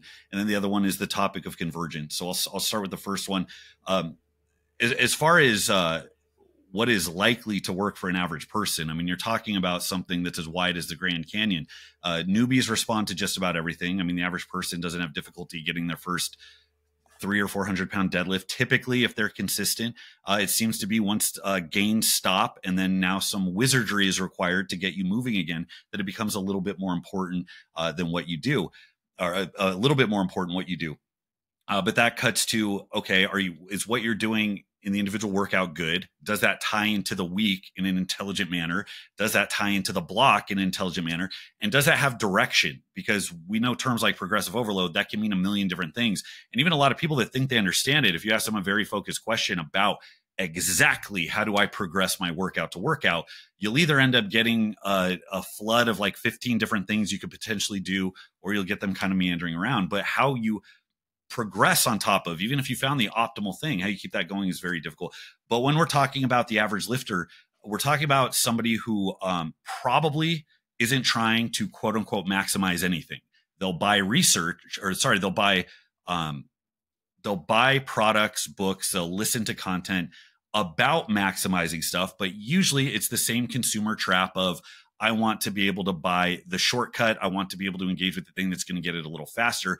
We know, I think more than anything, and I don't know what the research says, but if you talk to any coach, the amount of extra, whatever, X factor that you get when you have somebody who absolutely loves to train, who has an immense pain tolerance and is willing to kill themselves, no matter what you give them, that tends to outperform. And that's a rare thing that usually is only conducive to somebody who's chasing the upper limit. The reason I bring up elite athletes, it's not to use their training to inform what they do. It's to suggest that elite athletes have the incentive. They have the desire. They want to be as good as possible, which means they don't want to leave anything on the table. And if it's razor thin between them and the other guys, because that 0.5% is what's going to jump you 5 places at the next big world level contest you do, the assumption is that they're doing everything they can to find out the most correct, legit way to train that's going to yield the best possible result. So that's why I bring that up. And I would think that, again, we're using the term optimal. This is what gets turned around or thrown around. So I'm assuming that when we're talking about average lifters, we're still talking about people that want to do as good as they possibly can, even with their shit genetics, which means you would similarly see a desire or see the outcome where what they do would start to converge if it does indeed work out this way. And it's not that there's actually so many genetic differences that could determine outcome, and how that plays not with just one variable, but how all those variables fit together in one complete program, and how that then evolves over time into your decision making. So that's the only reason I bring up elite athletes. But yeah, again, it's like that's not who you look for when you're trying to come up with rules for how people put things together. It's just a sign that where there are the highest stakes, it doesn't seem like that type of attention is being paid to this aspect of exercise science. That was my only point. As far as the topic of convergence, you have so many different things that come together for a program. So many different, if you multiply each variable out and then you, again, incorporate time, how that would go in a week, there's countless different iterations of training you could potentially come up with. It's like how finite are the rules of music or the notes you could play, but how many different songs can you play just off that? I mean, that's how I think about it. Now, of course, only some of those will be not nonsense, but still there's a lot of potential options. So when you're talking about natural powerlifting, I'll admit that's something I don't have a ton of experience with. When I started lifting, and we were talking about this in the beginning, powerlifting was just a sideshow. Nobody took it seriously. People would go because they were just brave souls and be like, I'm just going to go squat, bench, and deadlift, even though everybody else is in triple ply Kevlar gear that requires 1,200 pounds just to hit depth. That's what it was in like the 90s going into the 2000s. Then you saw the resurgence of raw powerlifting now becoming a thing, and lifting was fun again. And it was less of a sideshow, it was more accessible to more people. And the entire world started to follow that rise. We were talking about Lilliebridge and Milanichev and finally breaking Don Reinhardt's record and all of that great stuff. And now it's starting to evolve further. So the biggest stages that have been around have been things like Olympic lifting and bodybuilding. And I would also say powerlifting. However, the specific niche we have of raw natty powerlifting is kind of an interesting thing, because I think it's relatively new, or at least its popularity is probably relatively new.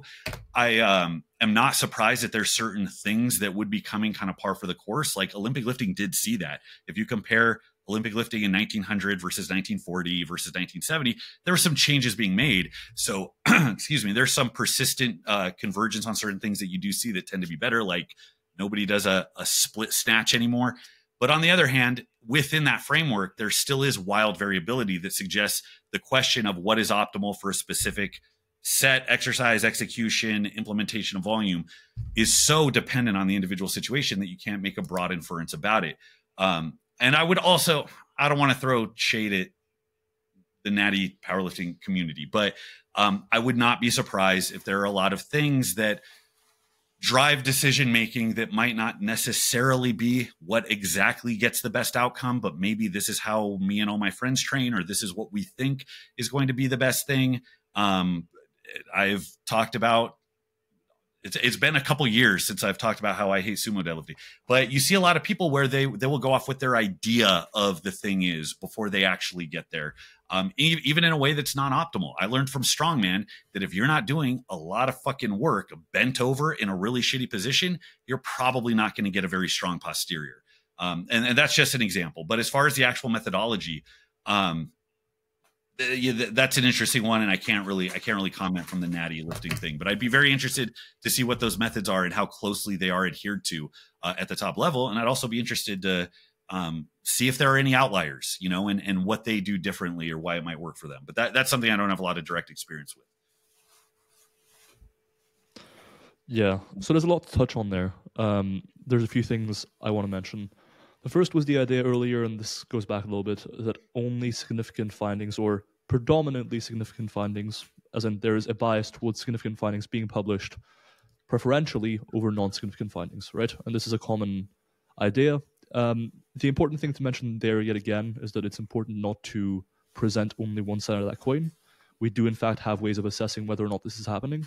For example, in meta-analyses looking at a field of evidence on volume or relative intensity, what have you, we can conduct, for example, a funnel plot analysis wherein you see, okay, do most of the findings just happen to be barely significant? Because if they do, that's a sign that only the significant findings are being published. There's not a sort of normal distribution of findings that are significant and not significant as we would expect. So it's important to mention that, hey, some of these issues are absolutely present, but it's not as though we're ignorant to them and we're not already doing our best to address them to a large extent. Kind of going forward here a little bit is recommendations. There's a distinction to be made between have practices in the field converged and have scientific recommendations for what is quote unquote optimal converged. Because I think those are distinct things, and the idea that maybe practices overall haven't converged that much, but the recommendations that we've acquired and arrived at through scientific research have converged is an important distinction. And if anything, to me, the idea that, hey, our recommendations have stayed relatively similar for a couple decades. If anything, they've become a bit more precise and we have a bit more confidence around what volume might be best on average, what relative intensity, etc. The idea that there is convergence in that versus in practices suggests to me that science might actually be a better tool to inform practice than just looking at practices, because practices still apparently don't seem to be converging very much. And so that's kind of a limitation there. And that's part of the issue with looking at what high-level bodybuilding programs have done for decades or centuries. You just mentioned the issue of the natural powerlifting community. Obviously, there is a normative component to it, right? There's a psychological component to it. There's, hey, what are people around me doing? There's buy-in. There's a bunch of factors that impact practices that are not around effectiveness, right? They might be around what your fellow bro is doing and what seems fun and a lot of other things. And fortunately, those things don't play into what volume is better for hypertrophy in the research, for example. But they do play into what you see surviving in practice. You see, if the person who got you into lifting taught you a certain way of lifting, that is going to self-perpetuate. Whereas in research, we tend to test new things and see if they work or not. And so that's where research, I think, can win out over just looking at what high-level bodybuilders are doing, or even what the widespread practice within hypertrophy training is. Like if the average person does 5 sets, for example. Another thing I wanted to touch on is you kind of made the point that if your context is different from the context of the study, or if you change your volume, for example, then that directly means that you can't make inferences from a given study to your own training. There is definitely a contextual element, right? Like how close to failure you train, for example, will impact how much volume you benefit from, right? But the idea that you cannot make inferences categorically from studies to your own training, just because your training isn't exactly the same as it was in those studies, to me just kind of likely just isn't true. I think you can still make inferences, but the degree to which you can make that inference depends on the similarities between the context of the study and your own. Ultimately, just how ecologically valid was that study to your own context? how similar were the two contexts. So I think it's just worth mentioning that it's not categorically, can you make an inference or can you not make an inference? It's more of a continuum, right? And I think we agree there. It's just worth clarifying that, hey, if your context is reasonably similar, like, you've been training for a couple of years, which, by the way, is most of the people watching these videos online. So it's not as though the population in these studies is that similar from the people watching a lot of these videos online, I think. Certainly with elite athletes, there is more of a disparity between their context and the context within these studies. But I think for the average person, which is ultimately who we're speaking to here, who's been training for a few years, it is reasonably generalizable. The final thing I just wanted to mention is I do think the average lifter wants to maximize their outcomes. I think you touched on the idea that they only want to do so when it's not at the expense of sort of time spent in the gym or effort or too much financial burden or what have you. And I do agree with that, but I do think the average lifter still wants to maximize their progress ultimately. And I think that throwing out the idea of optimal altogether, which you seem to do towards the end of your video, I'm not a fan of, because in the quest for optimal, we also arrive at what is better or closer to optimal. We may never arrive at what is strictly optimal, and we may never arrive at what is the individualized optimal through science purely, but we can certainly arrive much closer to what is going to be close to optimal for the average person and navigate our way from there. And I think that's a much better approach to arriving at what might be optimal for the individual versus just troubleshooting and going off what other good lifters or even just the average lifter is doing around you. Can I touch on the optimal point? Yeah. Mm-hmm. It's also important to understand that we are dealing with a niche of strength and hypertrophy enthusiasts and gym enthusiasts that may want to optimize for the fun of it as well and make educated guesses or educated bets rather than know for sure. So like the same with any other niche. I don't know, like I'm trying to think of an analogy. I don't know, car people, for example. I'm sure they do a bunch of stuff to optimize speed that are not really based on the most solid of evidence, but for them, just the pursuit of optimal in itself can be fun.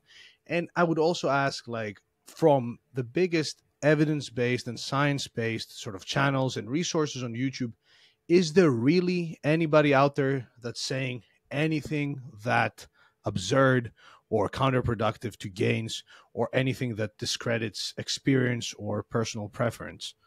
So I do feel like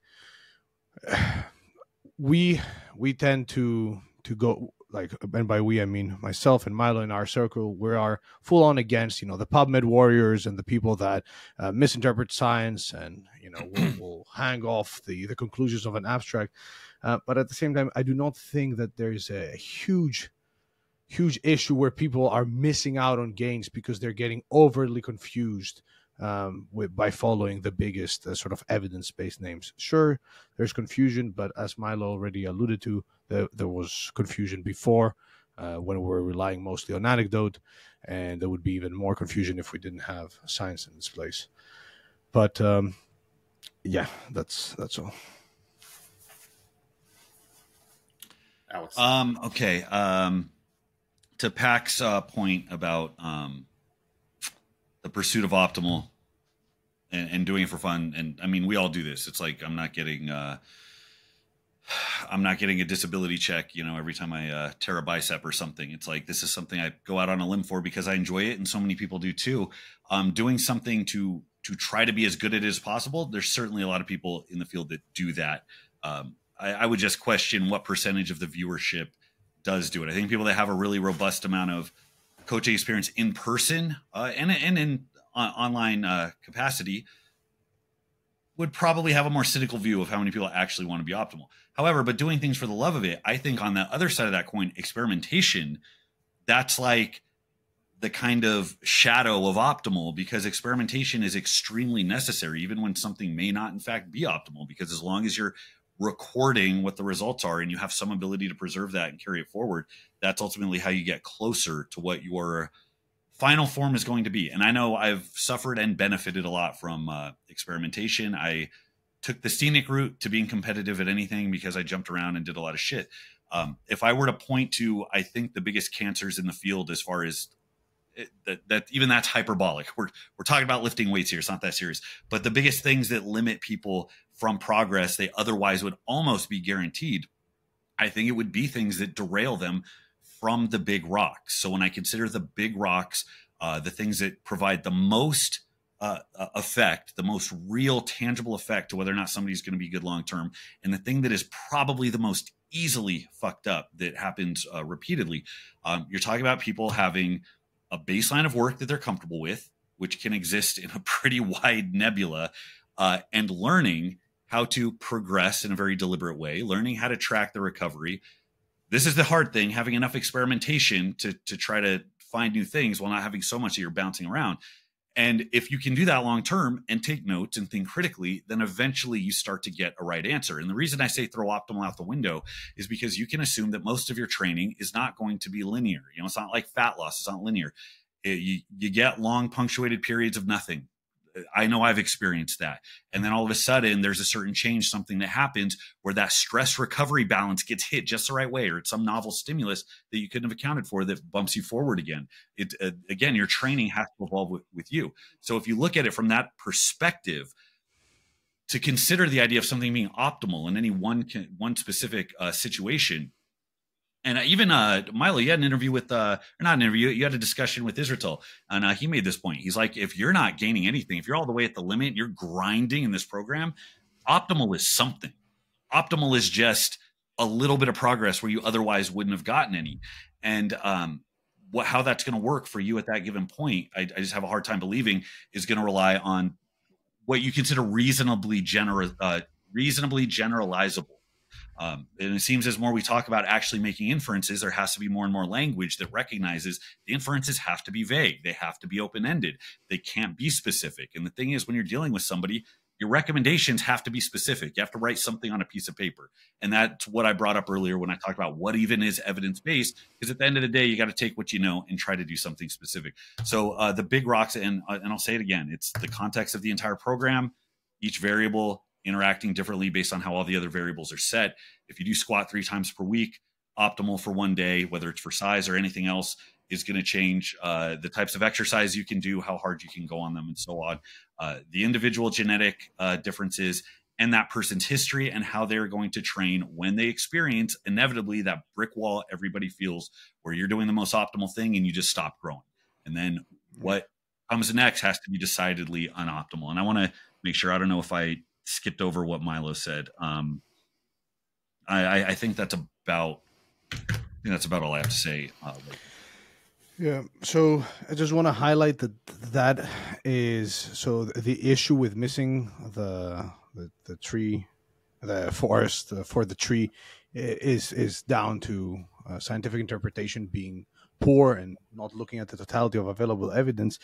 And as you said yourself, science is not giving you very specific optimal guidelines that you must follow without the input of trial and error, but rather it gives you more general optimal guidelines for, let's say, training volume, frequency, range of motion, and so on and so forth, that you then pair with trial and error to come to an individualized optimal approach.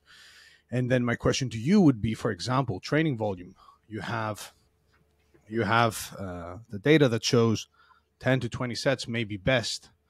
If you were to have 2 twins and you were to, I don't know, have a bet, or somebody will tell you, okay, bet on whoever is going to gain the most muscle, and then one twin was doing 20 to 30 sets and the other one was doing 10 to 20 sets, just based on the current scientific evidence and your observations, which one would you bet on?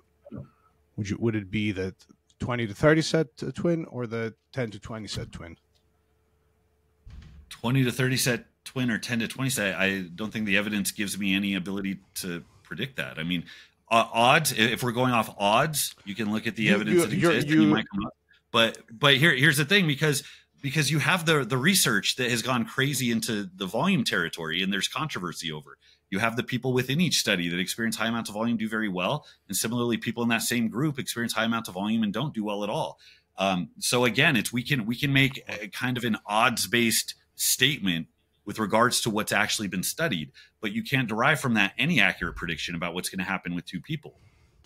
It doesn't have to be accurate. I'm saying it's a hypothetical. You have to bet all your money on one or the other based on the current evidence. Which yeah, so I'd probably bet my money on what is it, 10 to 20 is the typical recommendation.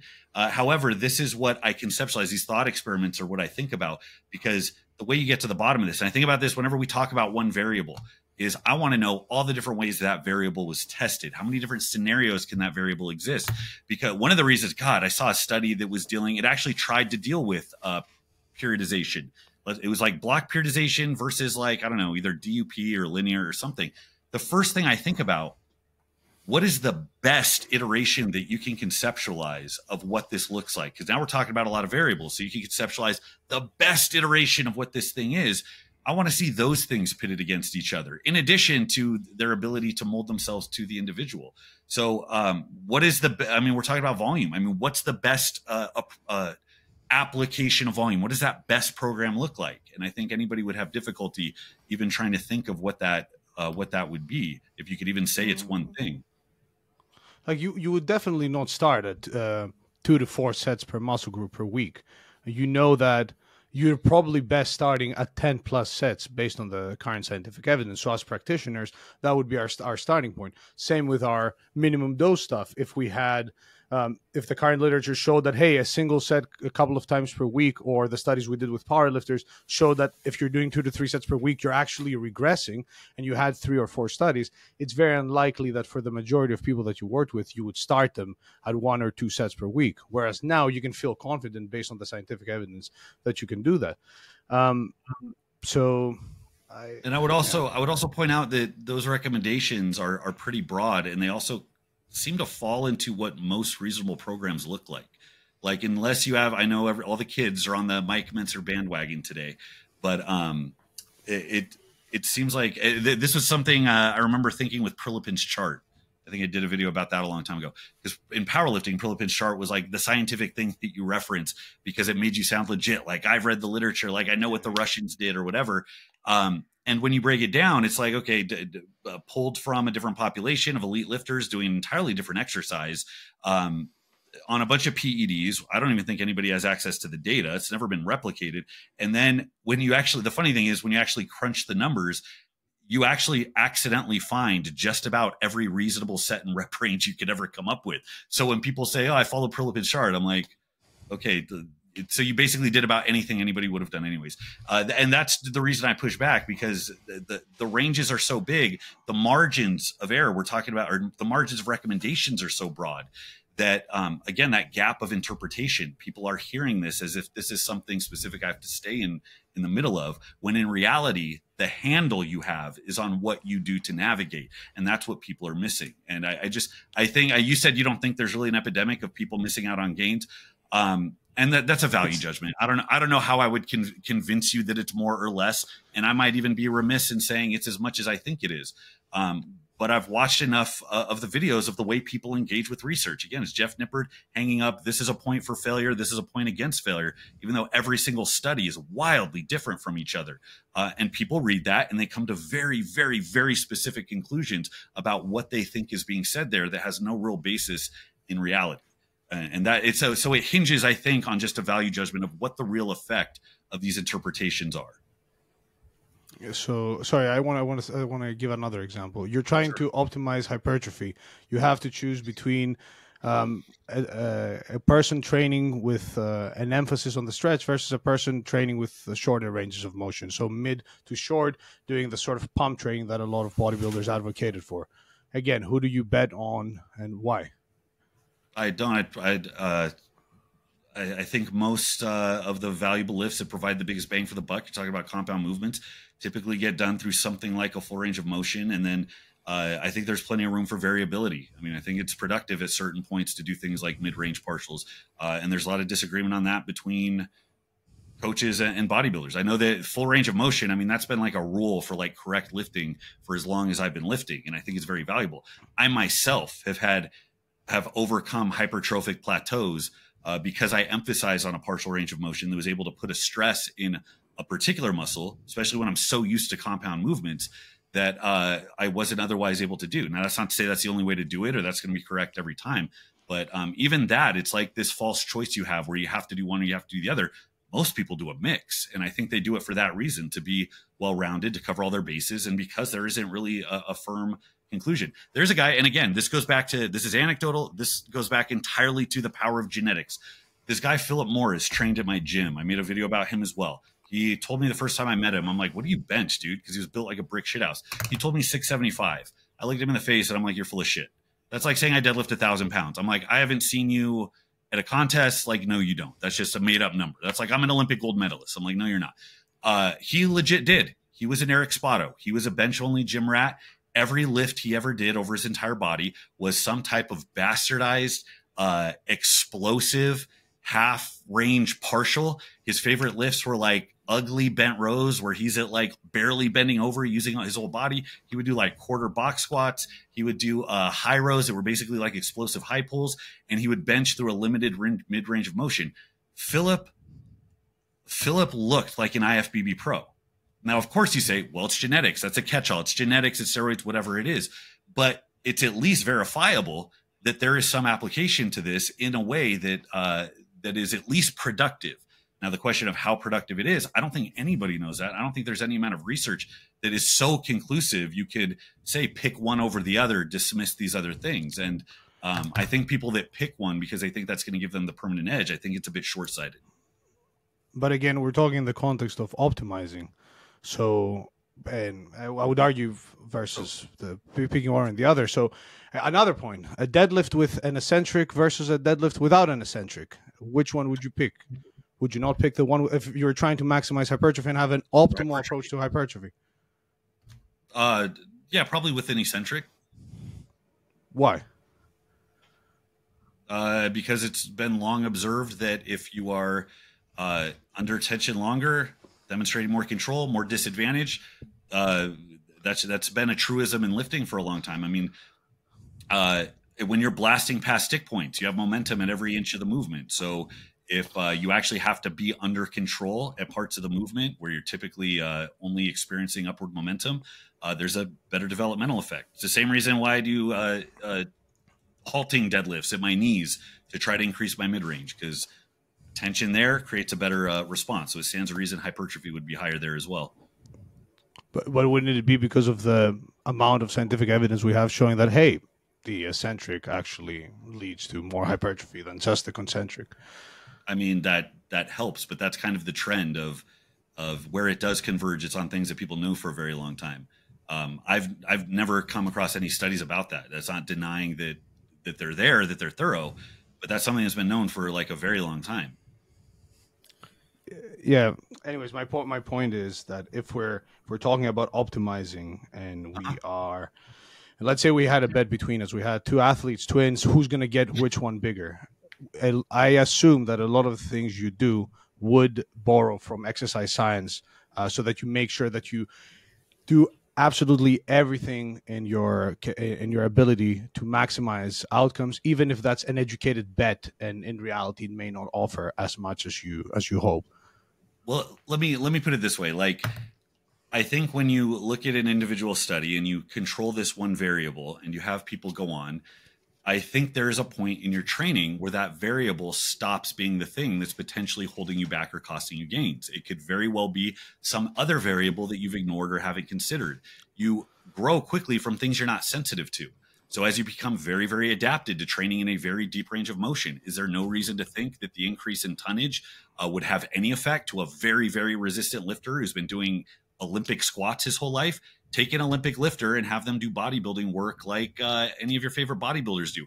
Is there reason to believe their quads wouldn't experience new growth? The thing that's not being taken into account here is repeated bout. It is the fact that you do adapt these things, you become resistant. So I just find it short-sighted. So I would actually ask you, if you had triplets and you were told, hey, you have to get each one of these jacked as possible, but you have to do 3 different things. You know, triplet A is going to do nothing but full range of motion, or even lengthen partials. He'll take a note from Milo's book, just lengthen partials. The other one is just going to do, mid-range partials. Or number 3, you can mix and match how you want. What would you put your money on if you were going to bet what's optimal? And please, where you can, cite the literature that informs that decision. Okay. I'll let Milo respond to that even more. Triplet 2 is getting a slap on the head and is instantly removed from my will for the mid to short partials.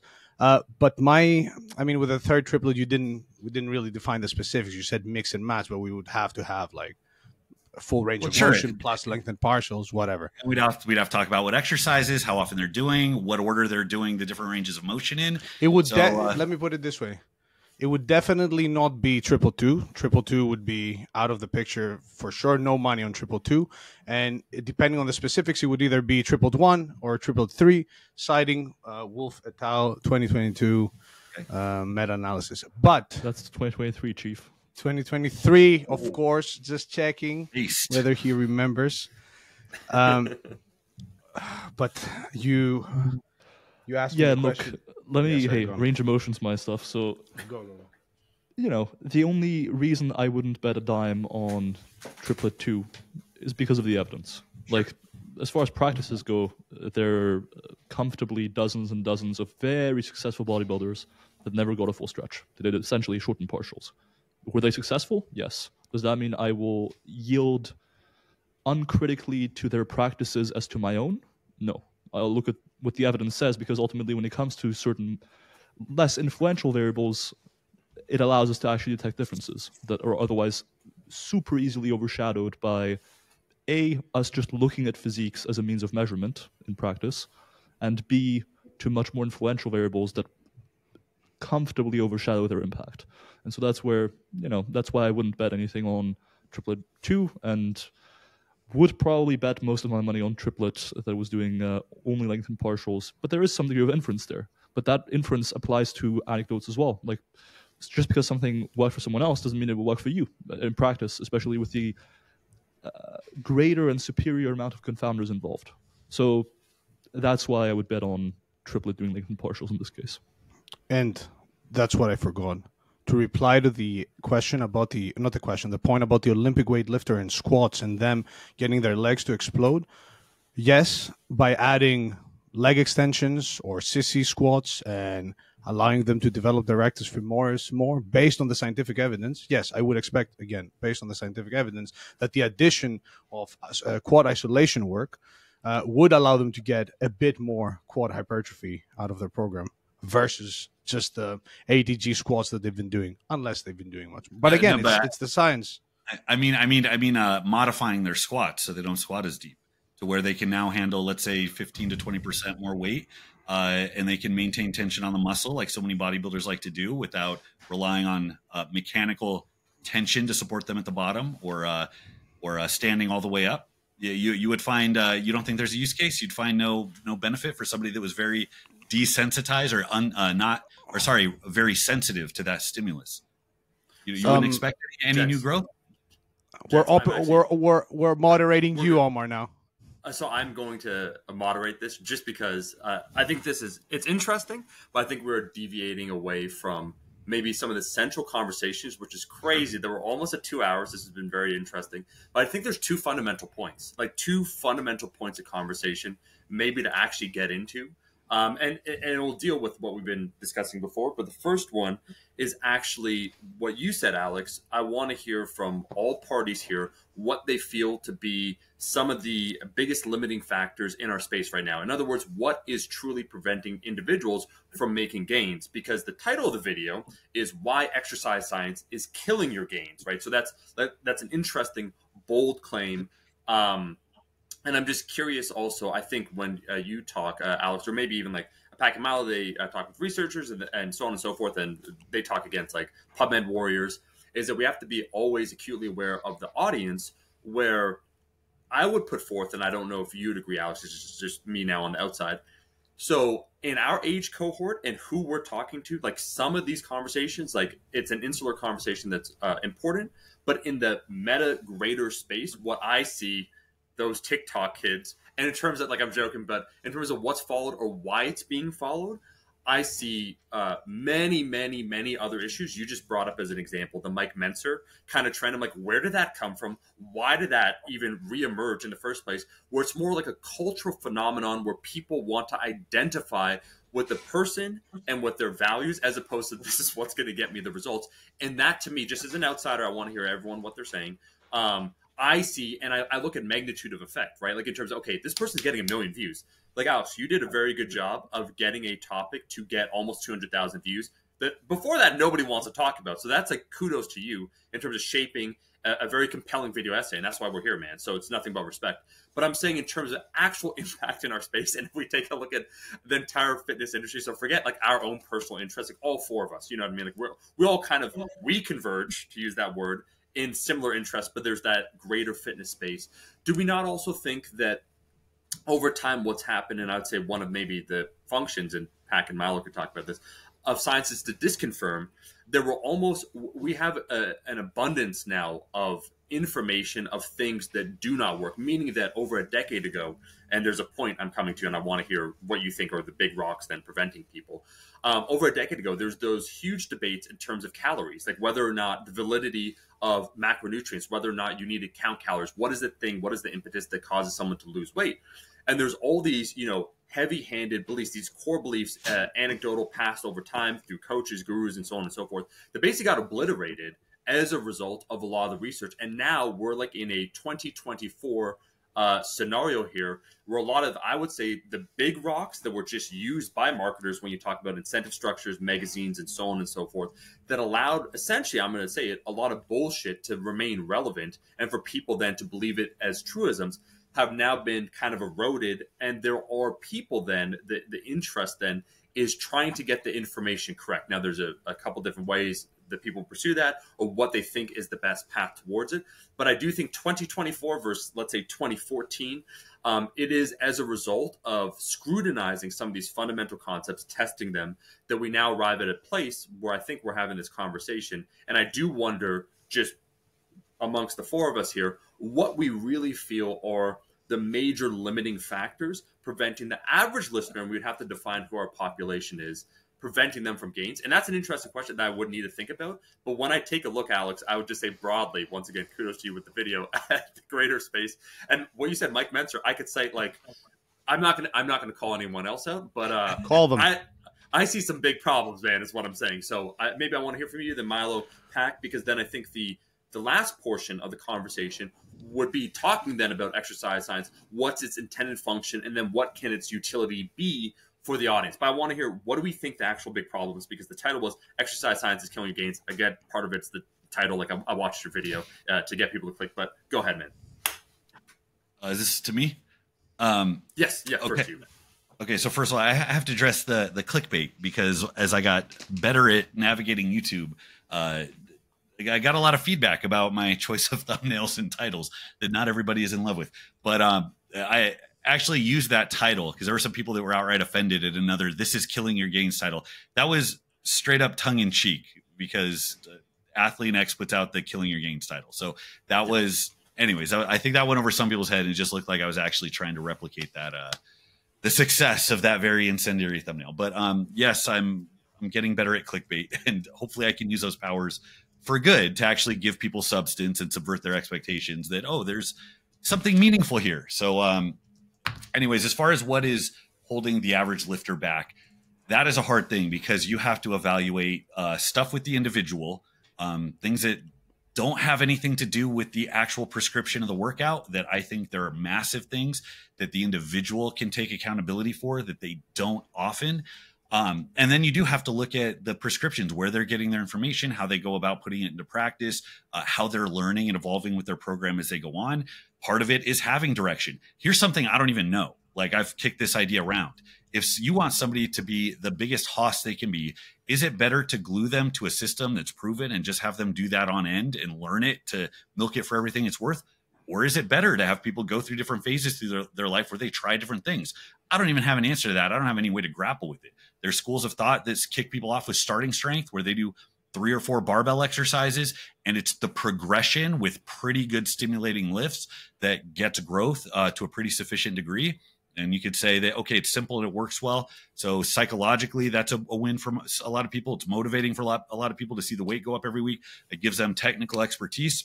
But you could also say it doesn't teach them a damn thing about handling complexity in a workout. On the other hand, you have basically what they do with youth athletes, which is you have them start out doing everything under the sun, play as a developmental tool to be well-rounded, to grow every little bit of muscle, to learn different movement patterns, unilateral work like lunges, body weight stuff, dumbbells, machines, and so on.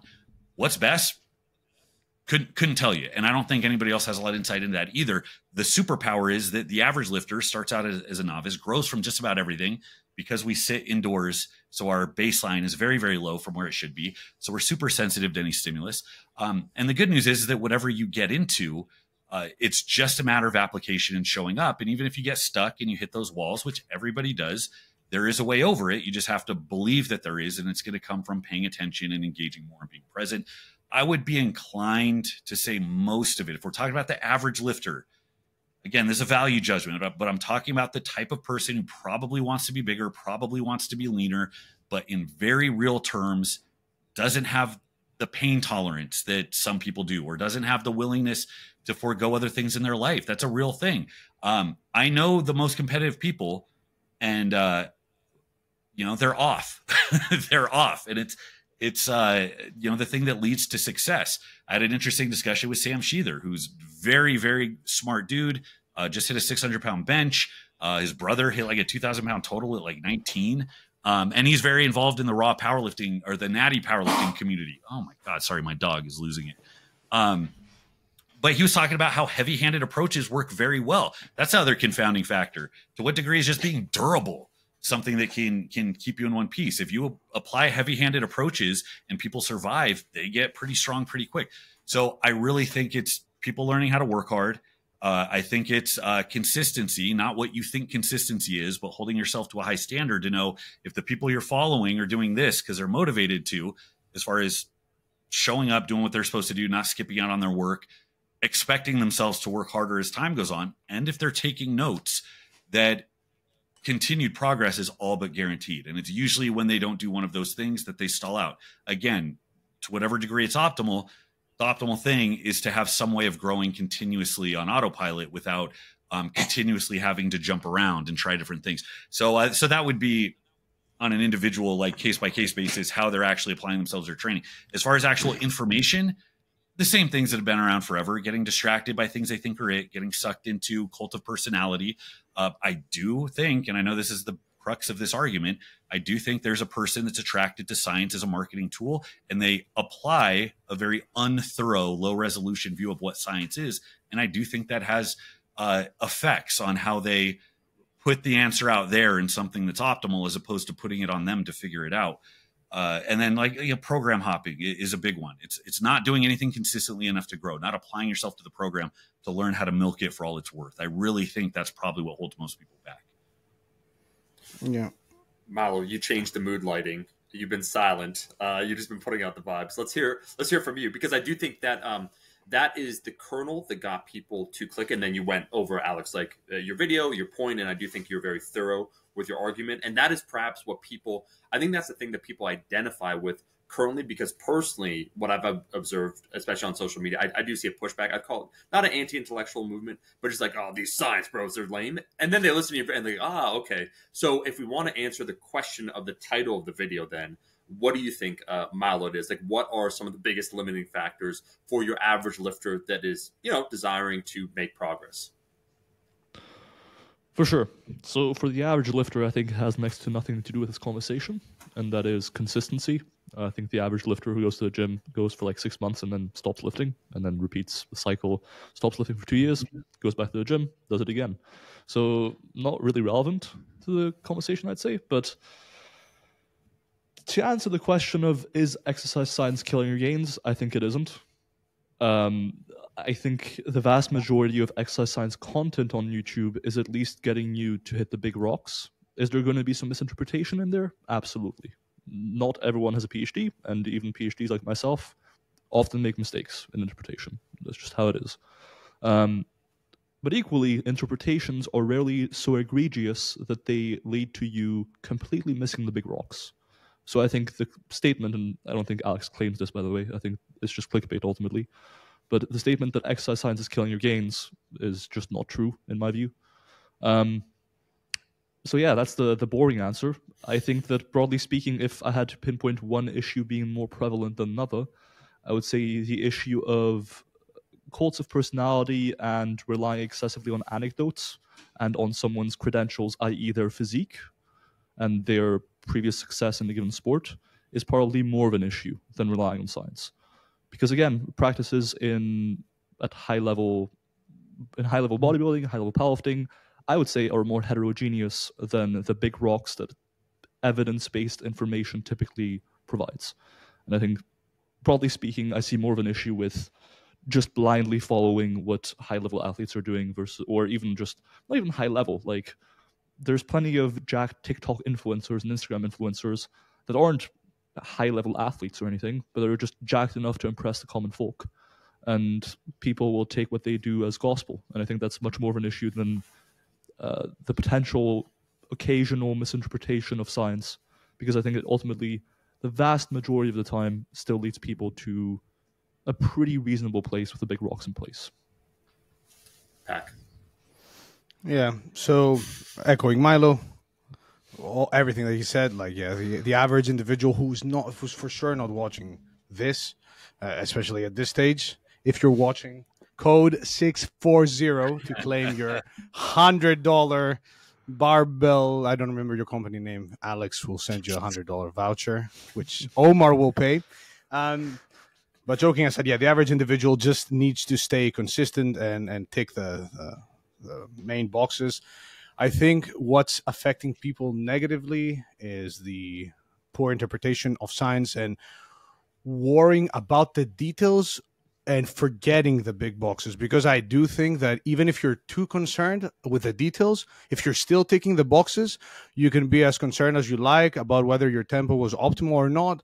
You're not gonna not make gains. And that's why I asked, like, I posed the question of who's really putting out their content that is pushing away from the big boxes. Like, you watch Jeff Nippard, you watch other evidence-based channels, and sure, you may go and try this new technique, or try resting a bit less or a bit more, or this exercise or that exercise. But at the end of the video, you're still being told to lift hard, add weight over time, train hard, and so on and so forth.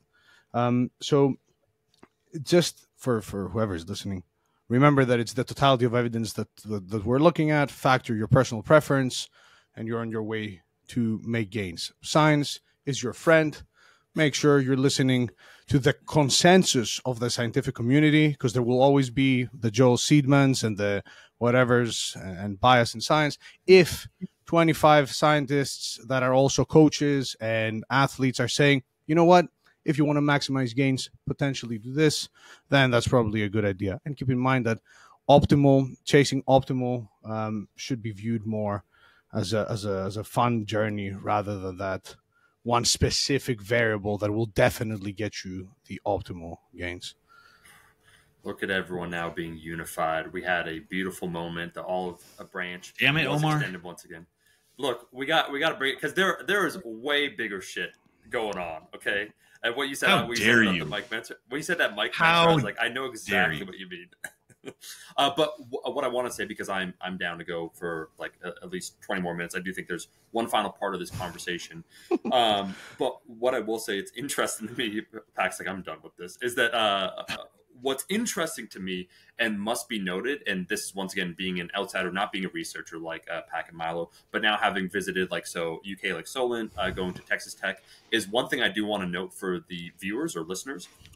Is simply that most researchers, just like us right here, are extremely passionate about what they do. And so we talk about all these incentives and these structures and like something like bias or so on and so forth. It's like these folks aren't getting paid a lot in terms of the grants that they're given compared to other, places inside the universities or colleges. They're not very high. A lot of them, like when I went to Texas Tech, and so Madison and Christian, the two PhD students that are doing it, they came in on off thing. This wasn't a thing like they had to do in order to complete their program. It is by and large, by the passion that they have, that a lot of these things move forward. So I do just want to give a respect to all the people putting in the time and effort. Shout out, as an example, on Iron Culture, we have Kai Homer. He doesn't get paid. Okay, we're terrible. Okay, we're pure capitalists there. But he does the timestamps and stuff because he's about, once again, the culture. So I think we're all united in being enthusiasts. And I think one of the things that I did respect, Alex, with your video is one of the common criticisms of, like, let's say those that are science adjacent would be, some of the tropes, like, oh, they don't train hard, like they're like pencil next to this and that, and that's not obviously the route you took at all. But it is funny that, once again, like, I think Jeff, just because he has a large channel, he be catching strays sometime where they'll be like, I'm not going to name that person, a certain person that sounds like a parrot that said years ago Jeff doesn't train hard. Meanwhile, Jeff is a natural bodybuilding champion in Canada, like my country. He is a former national powerlifting champion. You know what I mean? Like, he's at the highest of the highest level. And so you just have these reckless things being said. So all that to say, very, very positive.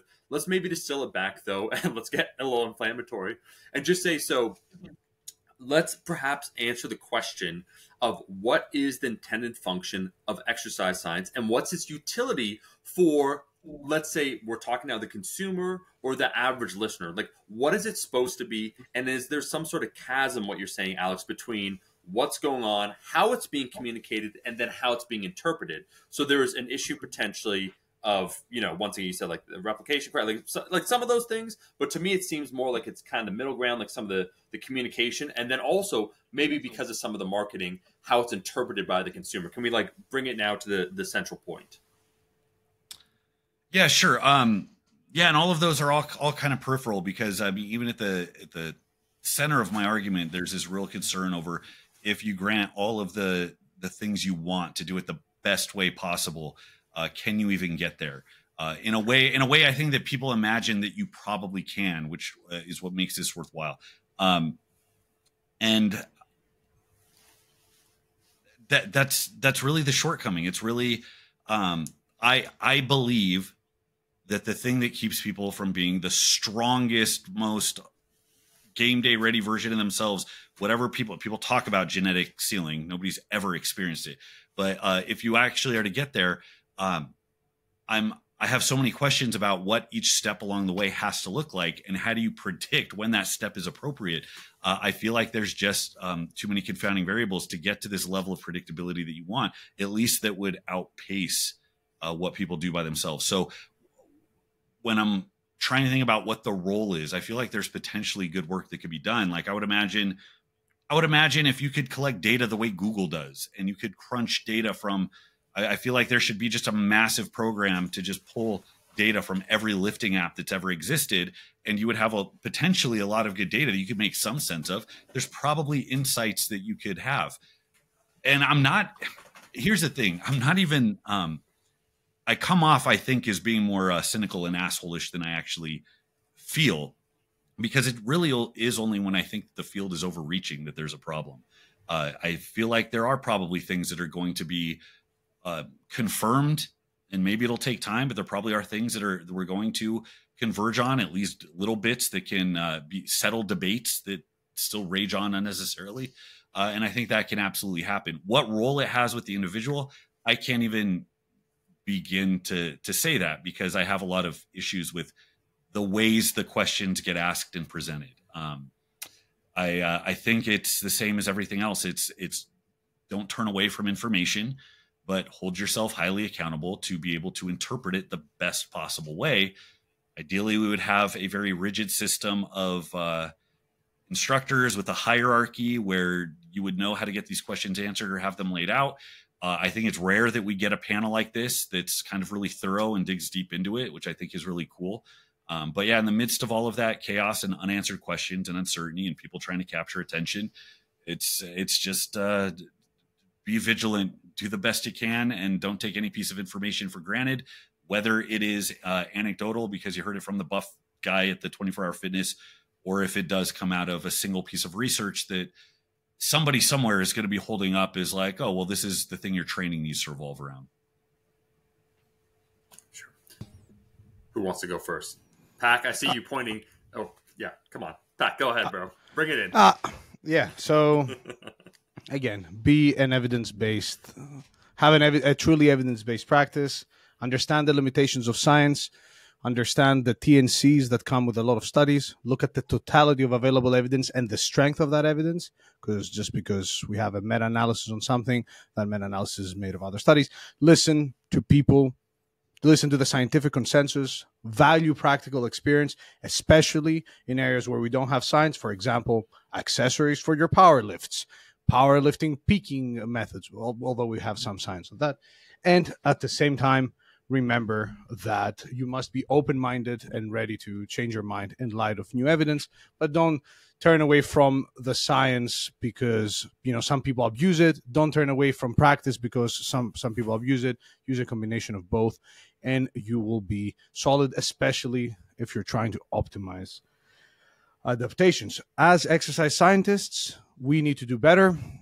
We have things that we are actively trying to promote, like open science, being transparent with methods, open data, using statisticians, actual statisticians, as we've done in most of our projects in the past 3 years, versus doing the stats ourselves, in order to have a more appropriate sort of analysis of the data. And at the same time, transparency is key for exercise science. So there's obviously what the listener takes away, but also what we need to do in order to improve. And from the practitioner side of things, there's no need to create this sort of a straw man monster of the science-based lifter who disregards the experience in the trenches. We should all collaborate with each other, draw from expert opinion, draw from those experiences, draw from scientific evidence, and legalize it. Come on, throw that message in there. It's finally time. 420, blaze it, free the guys. Milo, back to you, my brother. I mean, not to just echo what Pac just said, including legalization, of course. I mean, it ultimately comes down to scientific literacy. If you think you have good scientific literacy, feel free to read papers and be slow to change your mind is the main thing.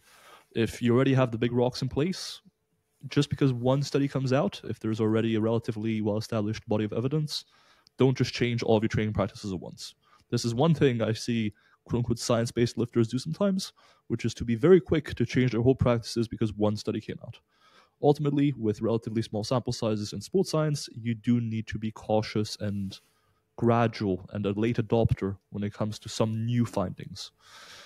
Equally, if you don't have the scientific literacy, which I think applies to most people when it comes to sports science findings, I would recommend following a multitude of relatively well-respected sports scientists and seeing what they seemingly agree upon for the most part.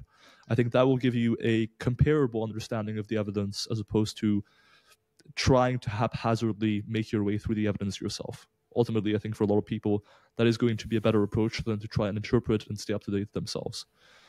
Equally, there are going to be things, like Pac said, not to reiterate exactly what he said, where we don't have evidence. We don't have much evidence, or it's difficult or impossible to get evidence. Like, for example, one thing we don't have a lot of evidence directly looking at is, does getting bigger directly make you stronger? That's difficult to really assess experimentally. However, you can draw certain inferences from practice as well, but just make sure that with your worldview and whether you think scientific evidence is more informative when it comes to your practices, or whether you think other people's practices are more informative to your own practices, just make sure that you draw on some sort of information source. I think for Pac and I, speaking for him now, that is going to be the evidence base. And I think that where possible, you should refer to the evidence base over anecdote. But I think that a combination thereof is going to be best, and when you don't have evidence, anecdotes will be your second best bet. Did we just do it? Nope. Now disagree with Milo. I'm with Alex. Fuck you, Milo. Nah, I'm joking. Sorry, I had to. I think the one way to really bring this all together would be eventually, because we all actually like to lift, is get a lifting session in. Ooh. That would be awesome. Imagine, though, we show up and we were like much smaller, much weaker, and like with goniometers measuring everything. Alex has a wig for some reason. My body fat is exactly as high as it looks, so I don't think I'm subverting anybody's expectation. No, I'm the old has-been. I don't even lift, bro. Pac is like me when I was all bright-eyed and full of wonder and coming up in my lifting career. I'm the look closely. This is where it's headed if you're not careful. Red cheeks and all. No. I will say I think it's great that all of us are unified in our desire to better the community, right, further it along. And that was the impetus, Alex, behind your video and why we got on for this chat. So I just want to say I appreciate everyone for being so civil, for enduring. Honestly, it's like a 2 hour and 20-minute chat. Don't know how we're going to chop it up, but I think there's a lot of insight there. I am curious what people think. Like when they made it to Pac's point where it's like at the hour 50 mark, he said, like, comment down below. But these are necessary steps, and I like that we're having just conversations in general in the space. So I want to say first, thank you for inviting me, and also thank you to the three of you for participating. It was awesome, and thank you, Alex. I had a great time. Yeah, thank you for doing this, guys. I'm happy we did this. It was great to see that you were open to doing this so quickly, and this was, I think, very insightful for both ends. And we look forward to training with you on someday. And absolutely, come down to Texas. I might have to change my plans in March. I might have to leave my wife with the newborn and head up to Ohio. It's my favorite place in the world, Ohio. You're coming all the way to the United States. Like that's the place you're checking out. Lucky. Oh, you told them about you told. I told them, yeah. Let's go. But this is between us. This can't say it publicly. But he's got to hit the record button. Yeah. I forgot to ask. That's a secret, yeah. That is a secret. We'll leave you at that. Let's just flex and say goodbye, and we can have the chit chat. Much respect. Peace. Peace. And then you guys can